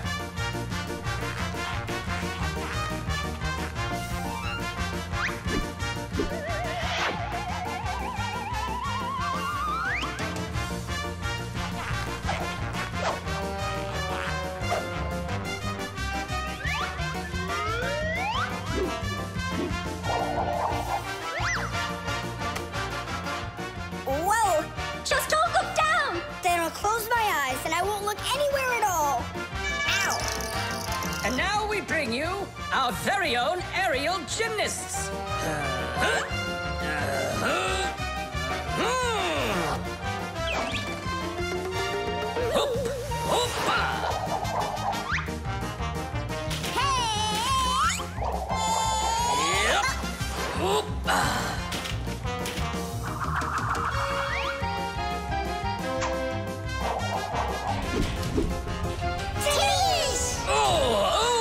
Tadish! Our next act, feats of strength. It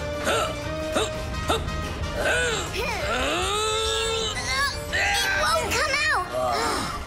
I know how to fix it. with a death-defying circus act. Point your eyes up! Marcia, where are you going? Up to the electric motor!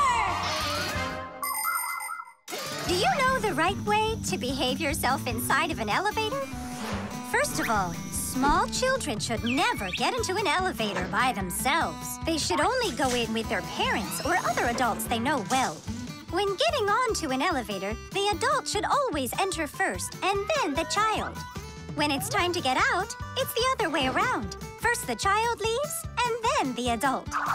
If you are taking a dog onto an elevator, make sure its tail and leash are completely inside, so they don't get stuck in the door.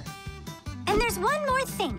If the elevator suddenly stops for some unknown reason, don't try to break out of it yourself.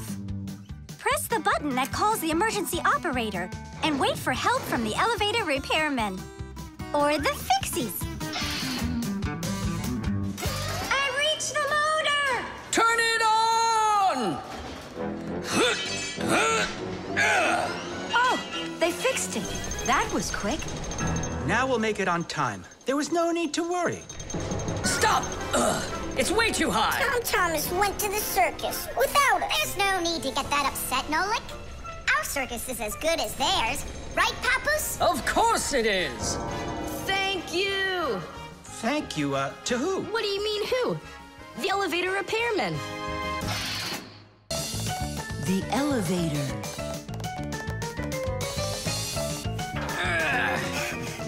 Papoose, Marcia, we gotta hurry. How come? Tom Thomas is going to see the circus. And what? We want to go with him, can we? The answer's no. Just you kids without supervision. Who said no supervision? His parents are taking him there. We'll be careful, don't worry. They won't even notice us. Well, if Tom Thomas's parents will be there. Hooray! We can go! Wait a second. I didn't even say yes yet. Yeah.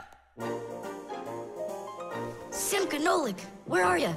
We gotta hurry up. Tom Thomas, it's time to go. I'll be right there.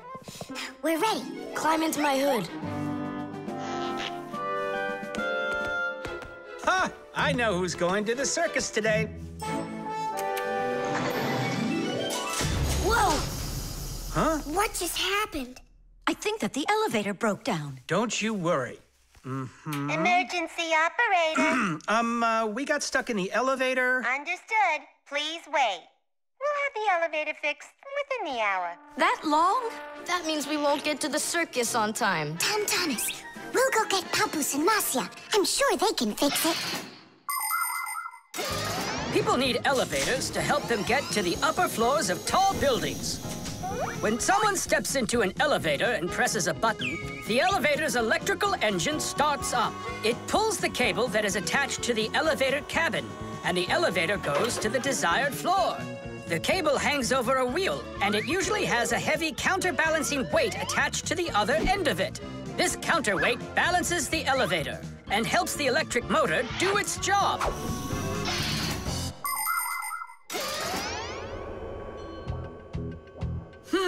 I wonder what the reason is. I think I see something over there that got stuck. Looks like you found the reason. We gotta go and fix it now, or we'll never get to the circus on time. You know, we can just have it right here. Ladies and gentlemen, presenting the Fixie Spectacular. And now your attention, please, on the high wire.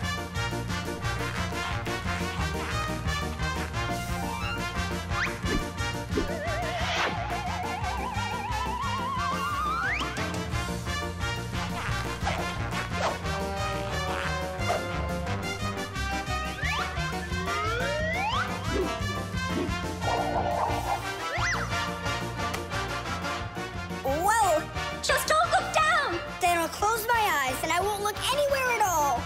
Ow! And now we bring you our very own aerial gymnasts.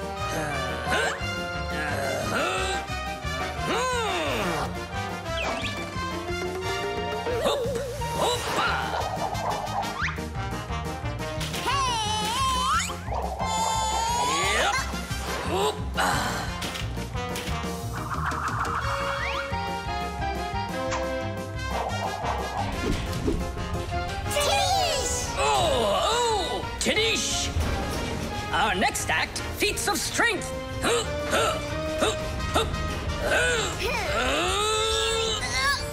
won't come out. I know how to fix it. With a death-defying circus act. Point your eyes up. Marcia, where are you going? Up to the electric motor! Do you know the right way to behave yourself inside of an elevator? First of all, small children should never get into an elevator by themselves. They should only go in with their parents or other adults they know well. When getting onto an elevator, the adult should always enter first and then the child. When it's time to get out, it's the other way around. First the child leaves, and then the adult. If you are taking a dog onto an elevator, make sure its tail and leash are completely inside, so they don't get stuck in the door. And there's one more thing. If the elevator suddenly stops for some unknown reason, don't try to break out of it yourself. Press the button that calls the emergency operator and wait for help from the elevator repairmen. Or the Fixies. I reached the motor! Turn it on! Oh, they fixed it. That was quick. Now we'll make it on time. There was no need to worry. Stop! It's way too high. Tom Thomas went to the circus without us. There's no need to get that upset, Nolik. Our circus is as good as theirs. Right, Papoose? Of course it is. Thank you. Thank you, to who? What do you mean who? The elevator repairman. The motion sensor. This part has to be replaced with one that's new. I've got an idea. How about we run to the warehouse and get it? You don't have time to go there. And that way you can keep on working. All right, then. Only remember the code for the part. A8375. I'll remember it for sure.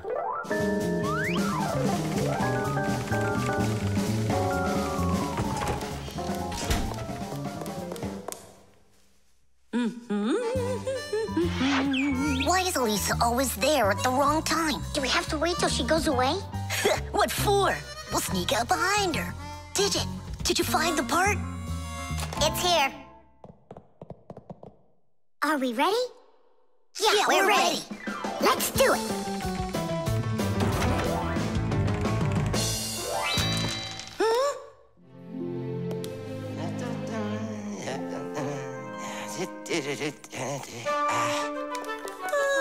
Professor Eugenius, you're in here. Do you know why this door just opened and closed by itself? Of course I know, Elisa. It's because I converted it into an automatic one. You see, I installed a motion sensor above it. A motion sensor is like an electronic eye that watches everything that moves in front of it. Did you ever wonder how doors open by themselves at places like stores or at the airport? They open with the help of motion sensors.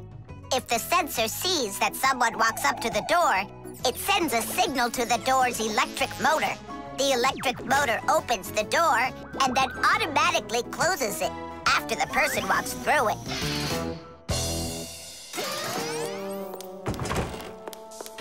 That man is just astounding.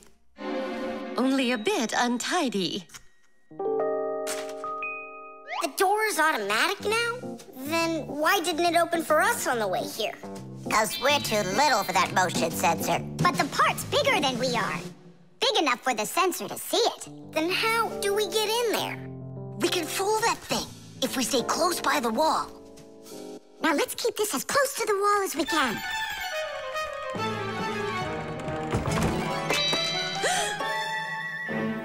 This door is a little too automatic. And these parts are here again. Didn't I put them away?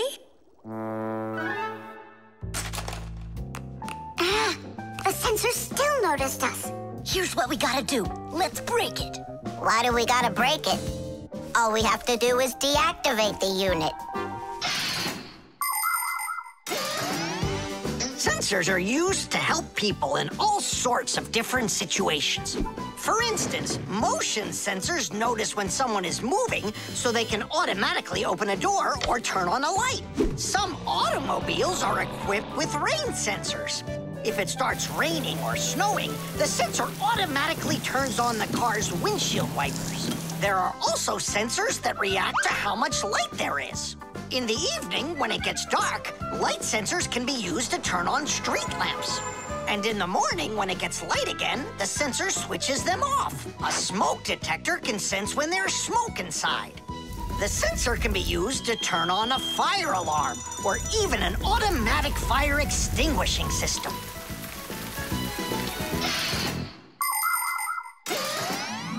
I turned it off. That should do the trick.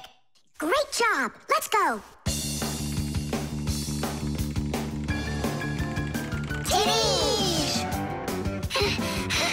Professor Eugenius, mission accomplished. Well done, Fixies. Actually, not that well. This part here is A7583. Uh-huh. And I asked for A8375. Digit, didn't you say you knew the code number? I did know it, but somehow forgot it.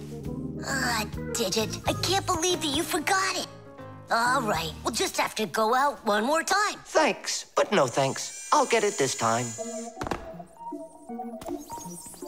I forgot to warn the professor that we've turned off the sensor. And I'm afraid he's expecting that the door will automatically open up. Professor! Stop!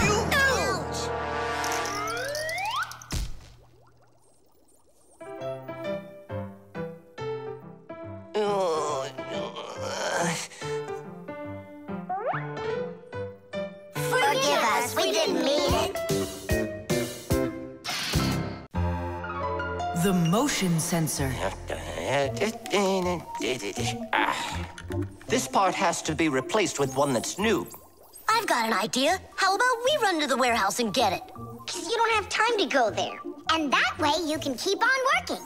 All right, then. Only remember the code for the part. A8375. I'll remember it for sure.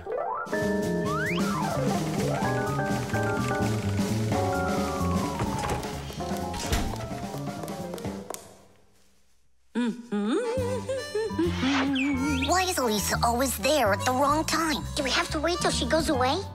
What for? We'll sneak out behind her. Digit, did you find the part? It's here. Are we ready? Yeah, we're ready. Let's do it.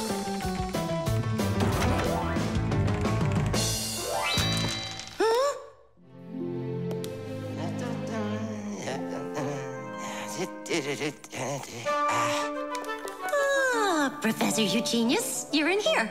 Do you know why this door just opened and closed by itself? Of course I know, Elisa. It's because I converted it into an automatic one. You see, I installed a motion sensor above it. A motion sensor is like an electronic eye that watches everything that moves in front of it. Did you ever wonder how doors open by themselves at places like stores or at the airport? They open with the help of motion sensors. If the sensor sees that someone walks up to the door, it sends a signal to the door's electric motor. The electric motor opens the door and then automatically closes it after the person walks through it.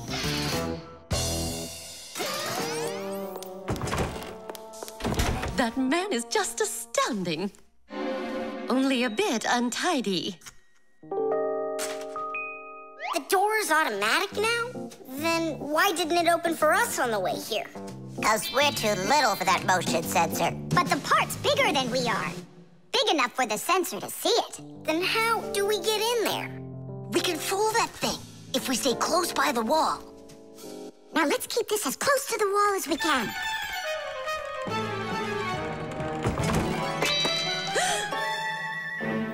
This door is a little too automatic.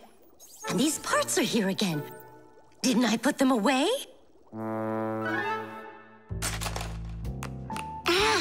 The sensor still noticed us. Here's what we gotta do. Let's break it. Why do we gotta break it? All we have to do is deactivate the unit. Sensors are used to help people in all sorts of different situations. For instance, motion sensors notice when someone is moving so they can automatically open a door or turn on a light. Some automobiles are equipped with rain sensors. If it starts raining or snowing, the sensor automatically turns on the car's windshield wipers. There are also sensors that react to how much light there is.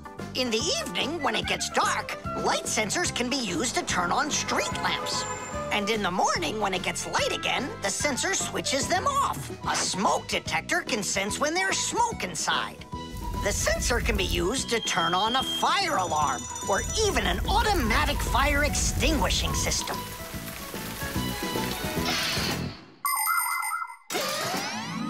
I turned it off. That should do the trick.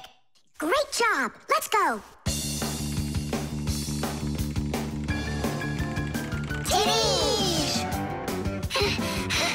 Professor Eugenius, mission accomplished. Well done, Fixies. Actually, not that well. This part here is A7583. Uh-huh. And I asked for A8375. Digit, didn't you say you knew the code number? I did know it, but somehow forgot it. Digit, I can't believe that you forgot it. All right, we'll just have to go out one more time. Thanks, but no thanks. I'll get it this time. I forgot to warn the professor that we've turned off the sensor. And I'm afraid he's expecting that the door will automatically open up. Professor! Stop!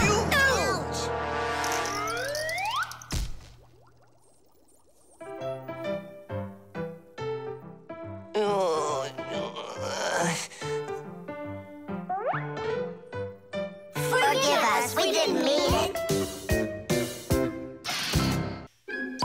The suction cup.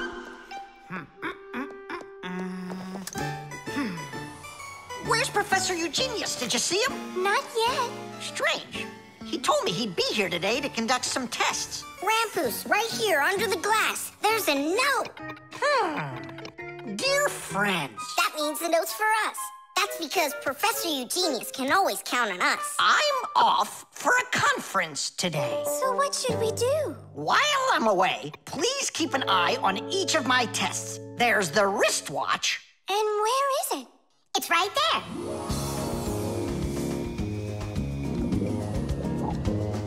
Look! How come the watch is in the water? So the fish can know what time it is? Nolik, don't be silly. This is the test he made for the watch. You see? It says water resistant right there on the back. That means that water shouldn't get inside of it. I see. So the professor needs to check if it will work underwater. Understand? Yep, I got it. The watch is working. So now, the doorbell test. We'll go look. It's over there.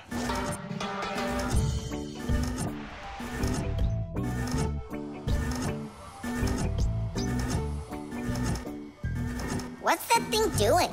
It tests the button to see how fast it wears out. To check the quality of appliances, toys, sporting goods, or just about anything, they need to undergo serious testing. Take, for instance, telephones. They need to be tested with both heat and cold because they have to work in places as hot as Africa and as cold as the Arctic. Computers are tested to make sure they can be shaken and rocked, too. That way you can be sure they'll work on a desk at home, or outside in the park, or while you're taking a ride. Different kinds of products need different kinds of durability tests. For example, athletic shoes and car tires are rubbed and squeezed over and over to see how long they are going to last. Yes, testing's very important. Without testing, a machine or appliance could let you down at the very worst moment.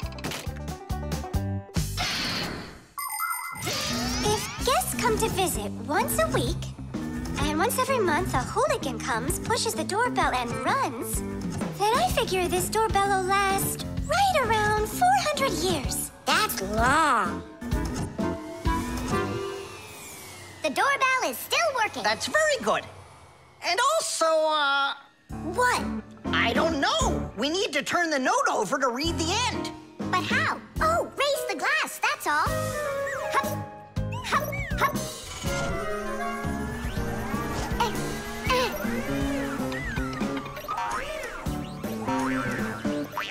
I can't get a hold of it. We should find a suction cup. A suction cup? Suction cups are made out of rubber or other elastic materials. When a suction cup is pressed against a smooth surface, the air inside is squeezed out. The air outside wants to get back in, and so it pushes down on the cup. The rubber edge of the cup won't let the air leak in, so the outside air keeps pressing down, and the cup keeps on sticking. And that's how a suction cup sticks to a surface by using the power of air. Wait a minute. I know where there's a really big suction cup that we could use.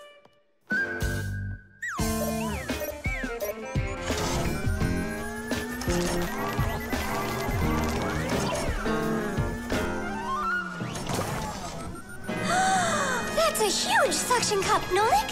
Stiddies, stiddies, stiddies. Well done, Nolik. Only we need to hurry before air gets under this suction cup and it unsticks. My suction cup will never unstick. Well, let's see what it says here. Simka, you'd better hurry. And make sure nothing gets broken here in the laboratory while I'm away. Huh, and what could get broken around here? Ah, the glass, look out!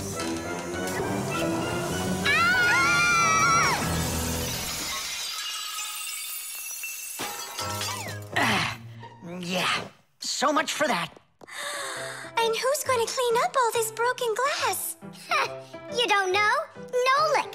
He told us to use that suction cup. No, Simka. She was reading way too slow. Listen, there's no need to fight. I came up with the idea of the suction cup. I should clean this. Come on now, Grandpoos. We'll clean up this mess. Professor, I still think the suction cup was a great idea. The suction cup.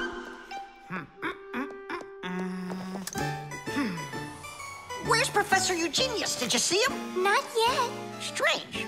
He told me he'd be here today to conduct some tests. Grandpoos, right here under the glass. There's a note. Dear friends. That means the note's for us. That's because Professor Eugenius can always count on us. I'm off for a conference today. So what should we do? While I'm away, please keep an eye on each of my tests. There's the wristwatch. And where is it? It's right there.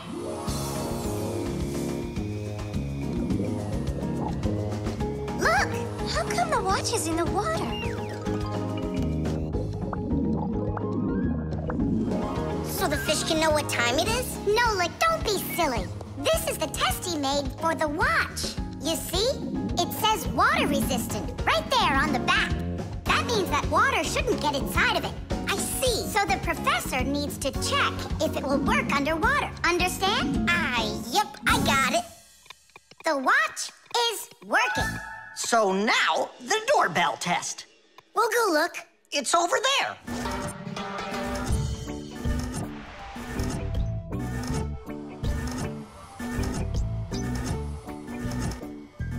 What's that thing doing? It tests the button to see how fast it wears out.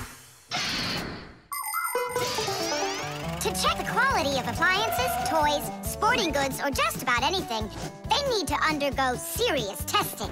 Take, for instance, telephones. They need to be tested with both heat and cold because they have to work in places as hot as Africa and as cold as the Arctic. Computers are tested to make sure they can be shaken and rocked, too. That way you can be sure they'll work on a desk at home, or outside in the park, or while you're taking a ride. Different kinds of products need different kinds of durability tests. For example, athletic shoes and car tires are rubbed and squeezed over and over to see how long they are going to last. Yes, testing's very important. Without testing, a machine or appliance could let you down at the very worst moment.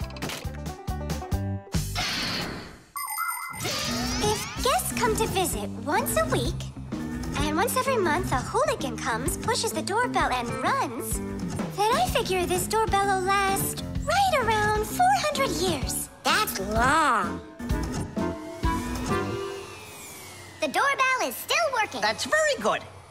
And also, What? I don't know. We need to turn the note over to read the end. But how? Oh, raise the glass, that's all. Hup, hup, hup.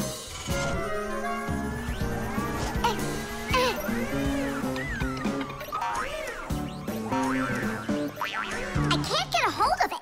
We should find a suction cup. A suction cup? Suction cups are made out of rubber or other elastic materials. When a suction cup is pressed against a smooth surface, the air inside is squeezed out. The air outside wants to get back in, and so it pushes down on the cup. The rubber edge of the cup won't let the air leak in, so the outside air keeps pressing down, and the cup keeps on sticking. And that's how a suction cup sticks to a surface by using the power of air. Wait a minute. I know where there's a really big suction cup that we could use.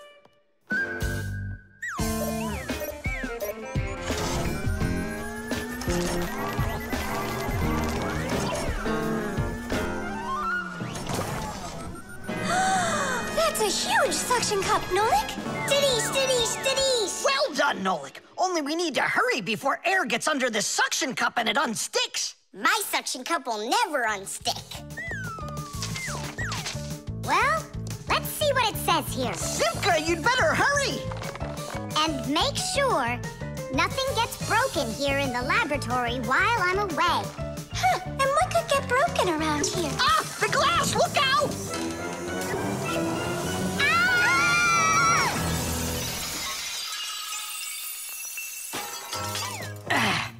Yeah, so much for that. And who's going to clean up all this broken glass? You don't know? Nolik. He told us to use that suction cup. No, Simka. She was reading way too slow. Listen, there's no need to fight. I came up with the idea of the suction cup. I should clean this. Come on now, Grandpoos. We'll clean up this mess. Professor, I still think the suction cup was a great idea. The Fixie phone. Tom Thomas. Huh? Try to guess what we have with us. You guess what I have. A banana. A race car. No, not that. Chocolate. A pair of socks. Ha! Do you give up? My dad bought a new phone for himself and gave me his old one. He said I can keep it. Oh, wow. And what have you got? Look! Ah, you got a telephone too. It's better than that. This is a Fixie phone. Papu's got himself a new Fixie phone, and he gave this old one to Simka. And can you make calls on it? Take a guess. Come on, let me show him.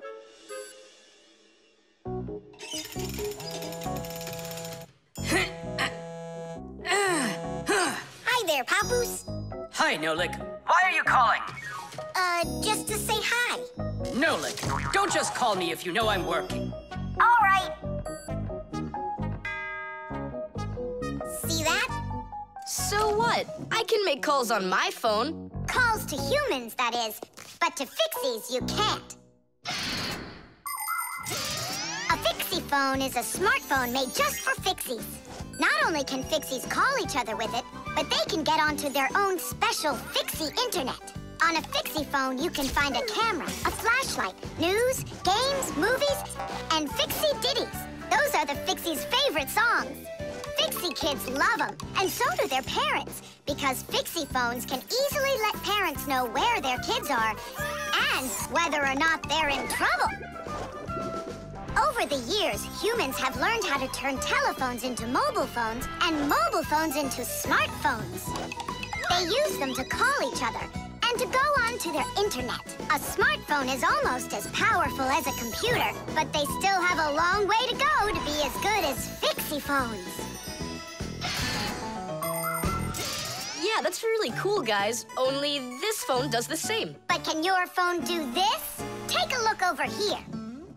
You mean here? It's just a mouse. And now, look here. Whoa! But he's not on there. But look, he's here. And that's not all. Watch. A mouse helps the user navigate around the computer. And when we move it... You get it? No one else can see the Fixie except for you. And he can help you. Super! Oh, it'd be great to have my own Fixie phone. What are you talking about? You're not a Fixie. What a shame. I'm off to school, guys. He gets so upset. He even forgot to take his phone. I have an idea.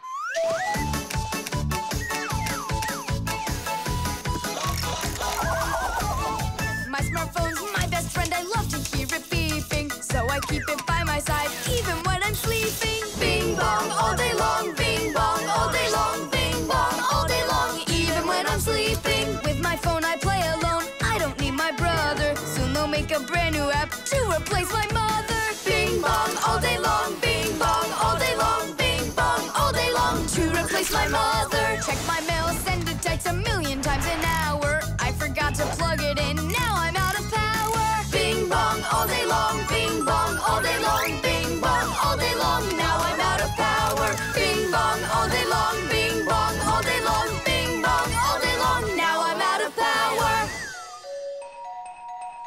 We finished. Tish! Look, it's a... Surprise!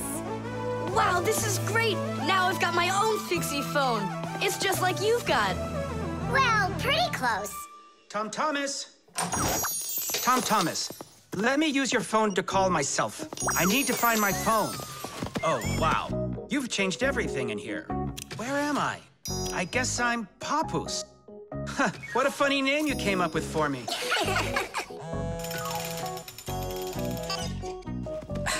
Nolik, just stop. I don't have time for your fooling around. What? Who is that? That's, not Nolik. Who is this? Do you know who I just called? Does anyone know who this phone belongs to out here? Oh, your mother found it. I'm coming. We'll fix those numbers later. Ugh, Papoose is gonna really give it to us. Give me your phone, Tom Thomas, and I'll delete all the Fixie's numbers from it. But how can I call you up then? Why would you have to call us? We're always close by. The Fixie phone. Tom Thomas! Huh? Try to guess what we have with us. You guess what I have. A banana. A race car. No, not that. Chocolate. A pair of socks. Ha! Do you give up? My dad bought a new phone for himself and gave me his old one. He said I can keep it. Oh, wow! And what have you got? Look! Ah, you got a telephone too. It's better than that. This is a Fixie phone. Papoose got himself a new Fixie phone, and he gave this old one to Simka. And can you make calls on it? Take a guess. Come on, let me show him.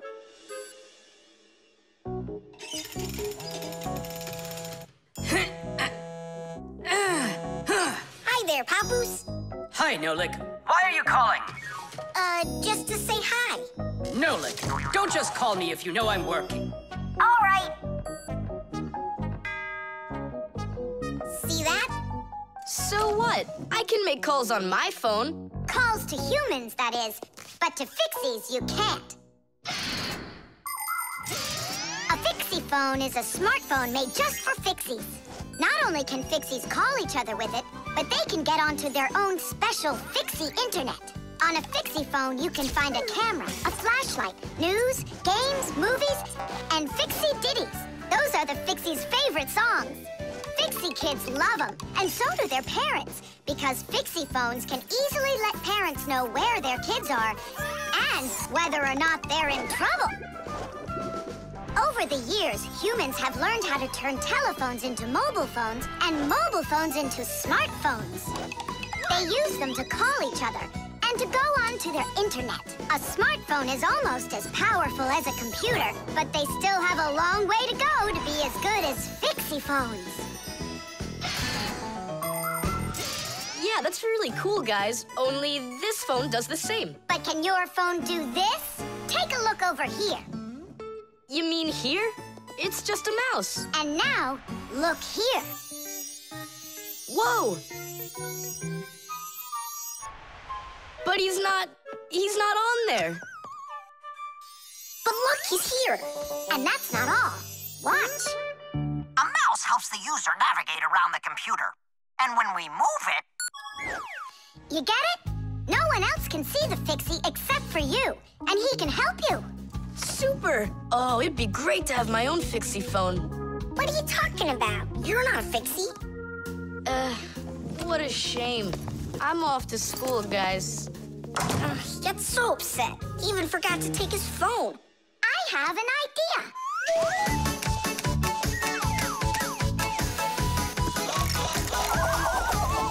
My smartphone's my best friend. I love to hear it beeping, so I keep it by my side even when I'm sleeping. Bing bong all day long, bing bong all day long, bing bong all day long, even when I'm sleeping. With my phone I play alone. I don't need my brother. Soon they'll make a brand new app to replace my mother. Bing bong all day long, bing bong all day long, bing bong all day long, to replace my mother. Check my mail, send a text 1,000,000 times an hour. I forgot to plug it in, now I'm out of power. Bing bong all day long, bing bong all day long, bing bong all day long, now I'm out of power. Bing bong all day long, bing bong all day long, bing bong all day long, now I'm out of power.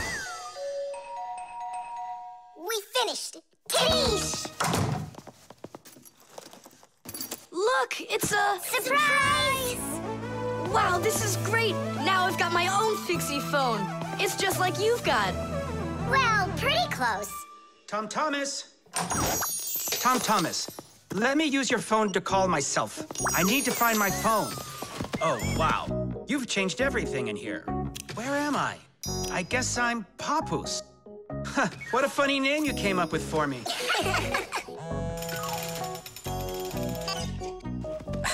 Nolik, just stop. I don't have time for you fooling around. What? Who is that? That's, not Nolik. Who is this? Do you know who I just called? Does anyone know who this phone belongs to out here? Oh, your mother found it. I'm coming. We'll fix those numbers later. Ugh, Papoose is gonna really give it to us. Give me your phone, Tom Thomas, and I'll delete all the Fixie's numbers from it. But how can I call you up then? Why would you have to call us? We're always close by. The draftsman.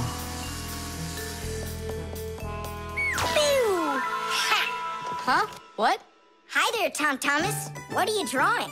I'm not drawing. This is called drafting. What's the difference? Tell me, is that a circle? Sure is. And that? It's a circle, too. Only it's a rounder one. Of course. That's because I drafted it with a compass. And now I've got a real target. So now I'll load my dart gun. Whoa! Why'd you shoot that thing at me? It was the gun. I didn't even pull the trigger. What? Did it break? Let's open it up and see. There. This little part broke. Let me go find Papoose. He can help you. He can make another one. A brand new one. Wait. I can draft a technical drawing. Will Papoose understand how to read one of those? Are you kidding? Papoose is an expert at everything.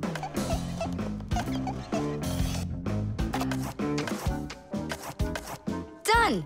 Wow, Tom Thomas, you're a real technical drawer. A draftsman, Nolik. That's what they call it. Try drawing a perfect circle by hand. Can't do it, huh? Well, with the help of a drafting compass, your circle will turn out great. Just put the needle point in the center and turn the compass, and it's done. A compass is only one of the many different tools for drafting. For example, if you need to draw a straight line, use a ruler. And if you need to draft a frame for your picture, you can use a triangle. First draft one side, and then the other. And then to finish your frame, just turn the triangle upside down and draft the two remaining sides. You'll get a perfectly squared frame. There are also drafting instruments for making curved lines. They are called irregular curves, or French curves. But actually, now people use computers more and more for drafting technical drawings.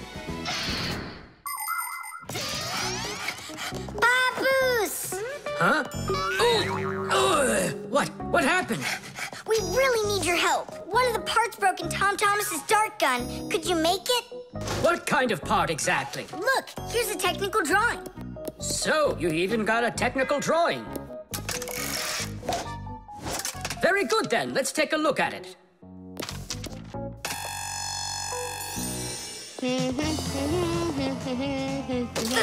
Here you go. Super! Let's see. It's not gonna work. You see, it sticks out here on the side. I need to draft another technical drawing. Papoose! Huh? Nolik, you scared me again. Forgive me, but the part has to stick out over on this side. And you're sure that's all? That's all, for real. Tom Thomas, it's done. Listen, while you were gone, I realized that the part needs to have a hole right here.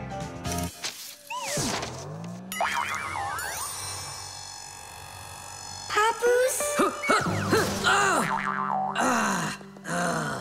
Again? Sorry about this, but there's a hole in this thing, too. A technical drawing is a special kind of drawing. It has to precisely describe the thing that needs to be made. To do that, the drawing must be very accurately drafted and include all of the measurements. And that's not all.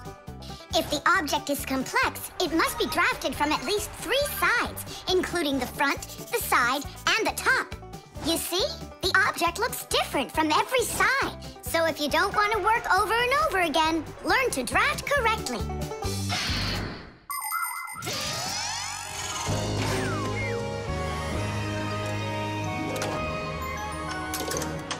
Kaboom!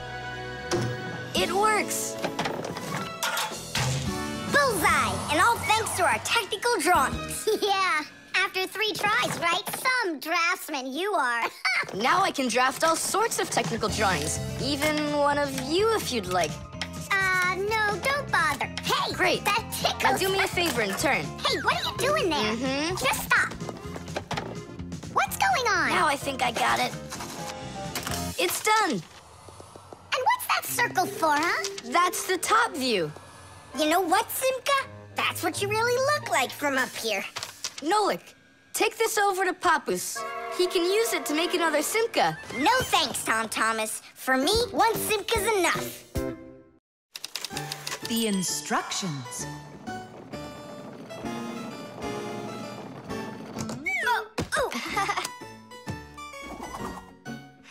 It doesn't work. Try putting it in the other way. Did you read the instructions? Why would I? Instructions are for dummies. Yeah, instructions are for dummies. All right. Oh, what's going on? Whoa! My battery! Instructions teach us how to do things right. Instructions for a piece of furniture explain how to put it together. With the instructions for a television, we can adjust the picture and sound the way we like them. Printed on a box of oatmeal are the instructions for how to cook it. The instructions for medicines tell us what the medicine is for and how to safely use it. So always read the instructions if you want to do things right and avoid a lot of problems. I found it. Here it is. Here you go, Tom Thomas. Whoa. We got you a new chair, but it has to be assembled, and I'm afraid it'll be a little bit difficult for you. No, it won't. Don't worry, Dad. I'll do it. Finish before dinner, and we'll get ice cream tonight. A creamsicle. 2, okay? First, assemble the chair. Tom Thomas, can I help you put the chair together? Come on. Hey, first you 2 need to read the instructions.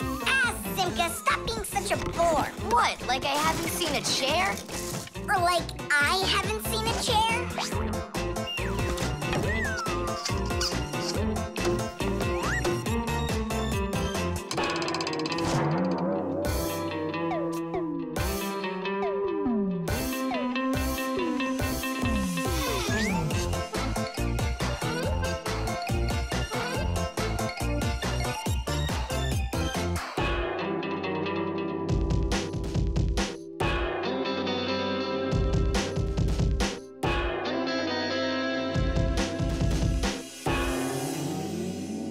Well, Tom Thomas, you done?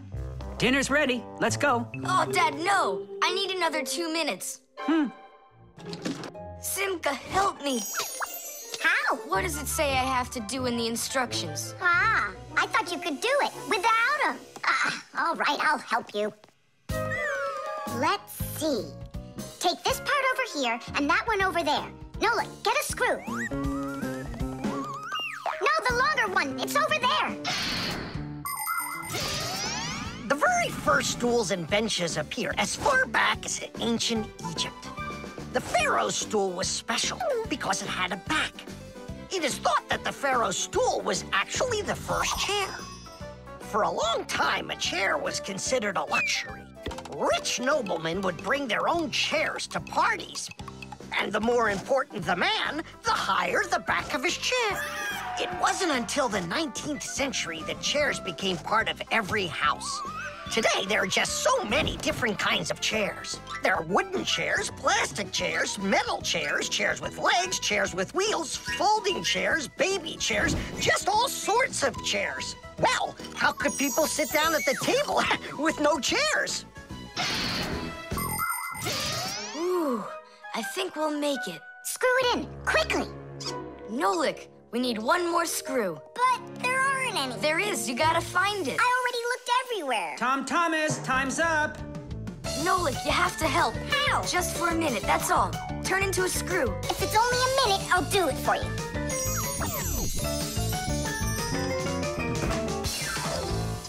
I'm done. You built it. Huh. Great job, son. Mom, see how I won the bet. Can you believe it? He put the chair together.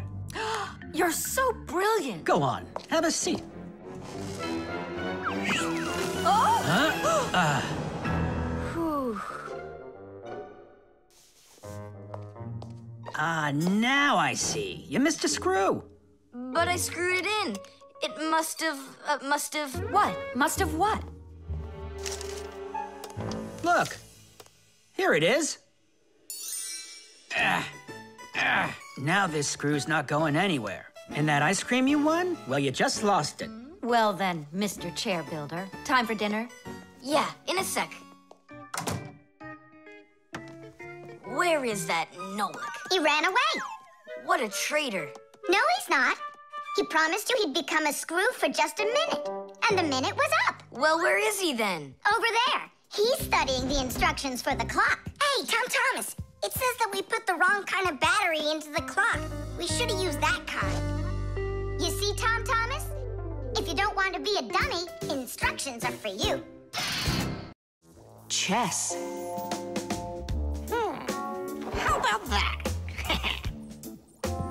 Then I'll play my pawn. And I'll play my pawn.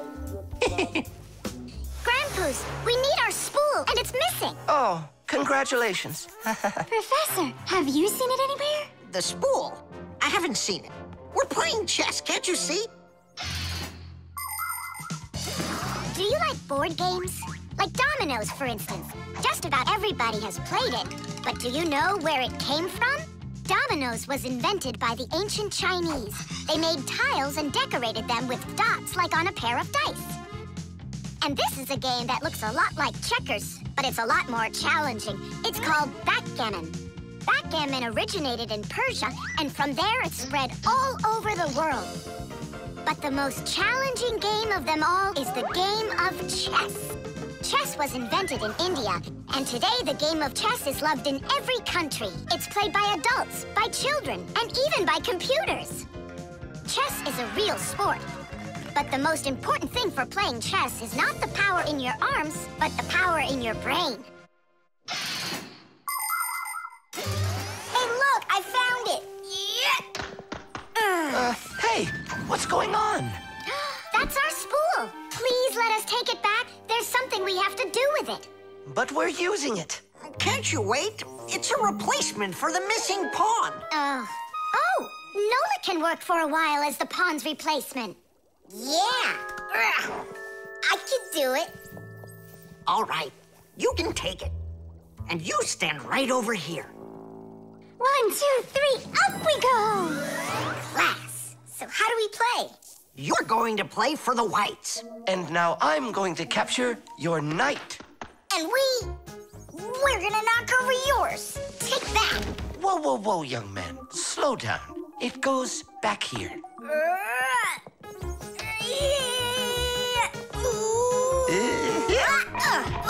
Nolik, get back to your square. What for? Pawns don't move like that. And how do they move? Only one square per move and only forward.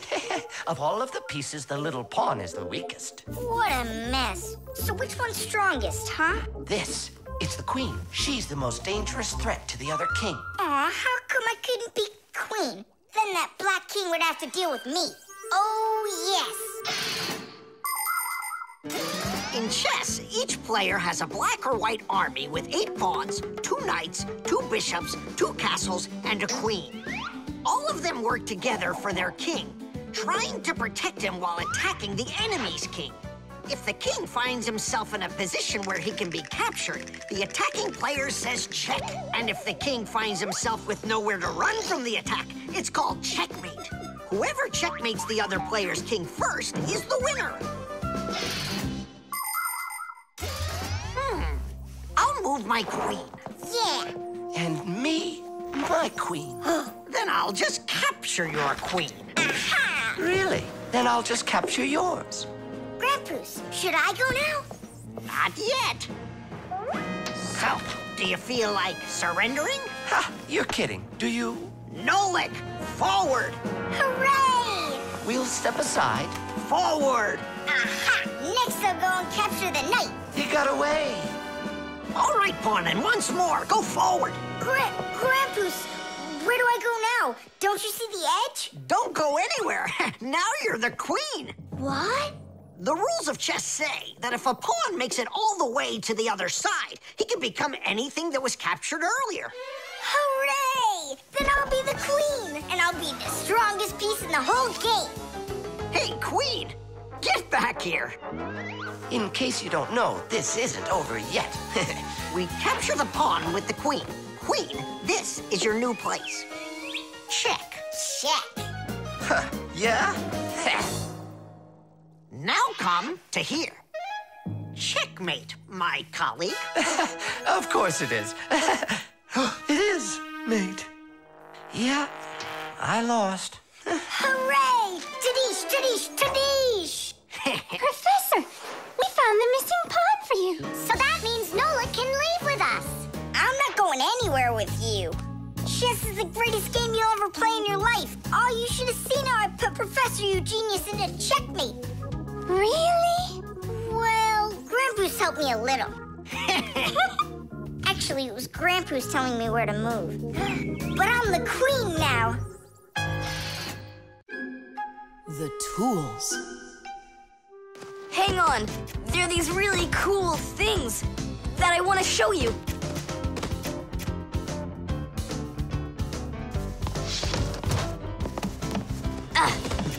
Whoa! Whoa! Look how many things you got all at once. Your dad's gonna be so angry when he sees what you did with all of his tools. I'm gonna put them all right back where they were. And where were they? Open the box and you'll see. It's neat. There's a special place in there for each one of the tools. Try hammering in a nail or drilling a hole with your bare hands. Uh-huh. There's no way.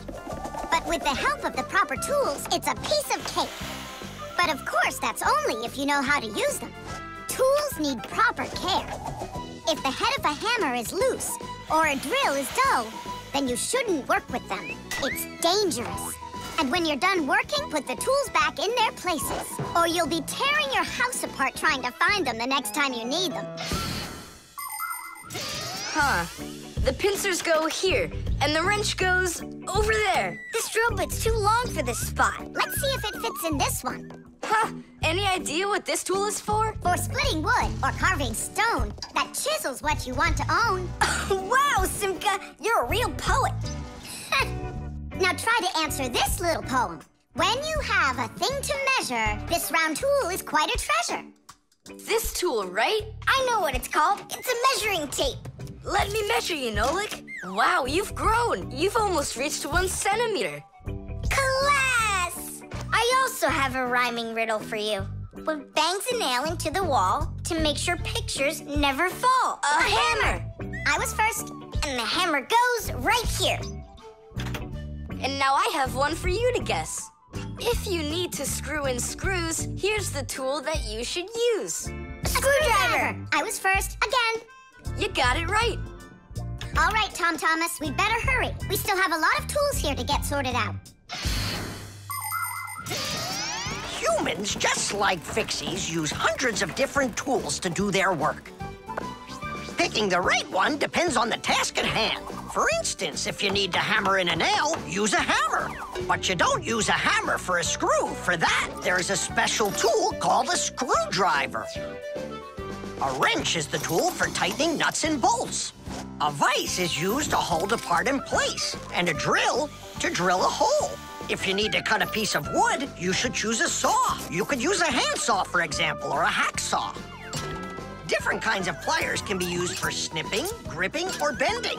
If you need to smooth something down, you use a file.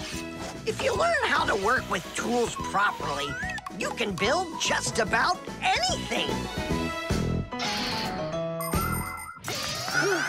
Looks like we did it, just in time.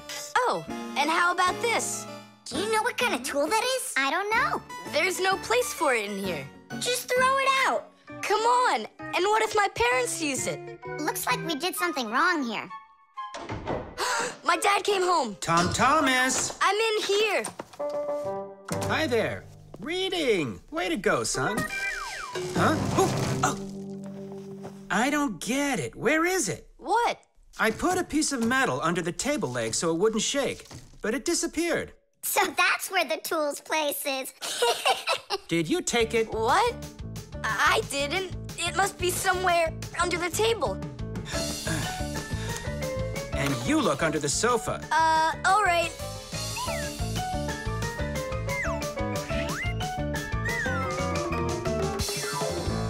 What do you think he wants? He wants us to get that metal thing out of his dad's box. Come on, let's go. You got it.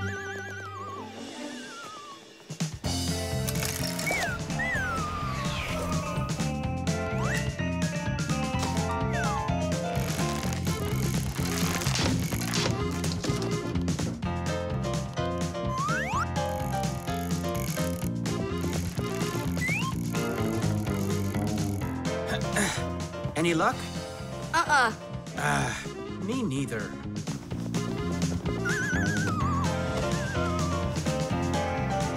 I found it, Dad. It was under the table, just like I told you. Huh. You were right. It's strange. How could I have missed it? Maybe you're just, tired from working too much. Maybe. Tadish. What? It's a new word, Tadish. Tadish? I do like the sound of it.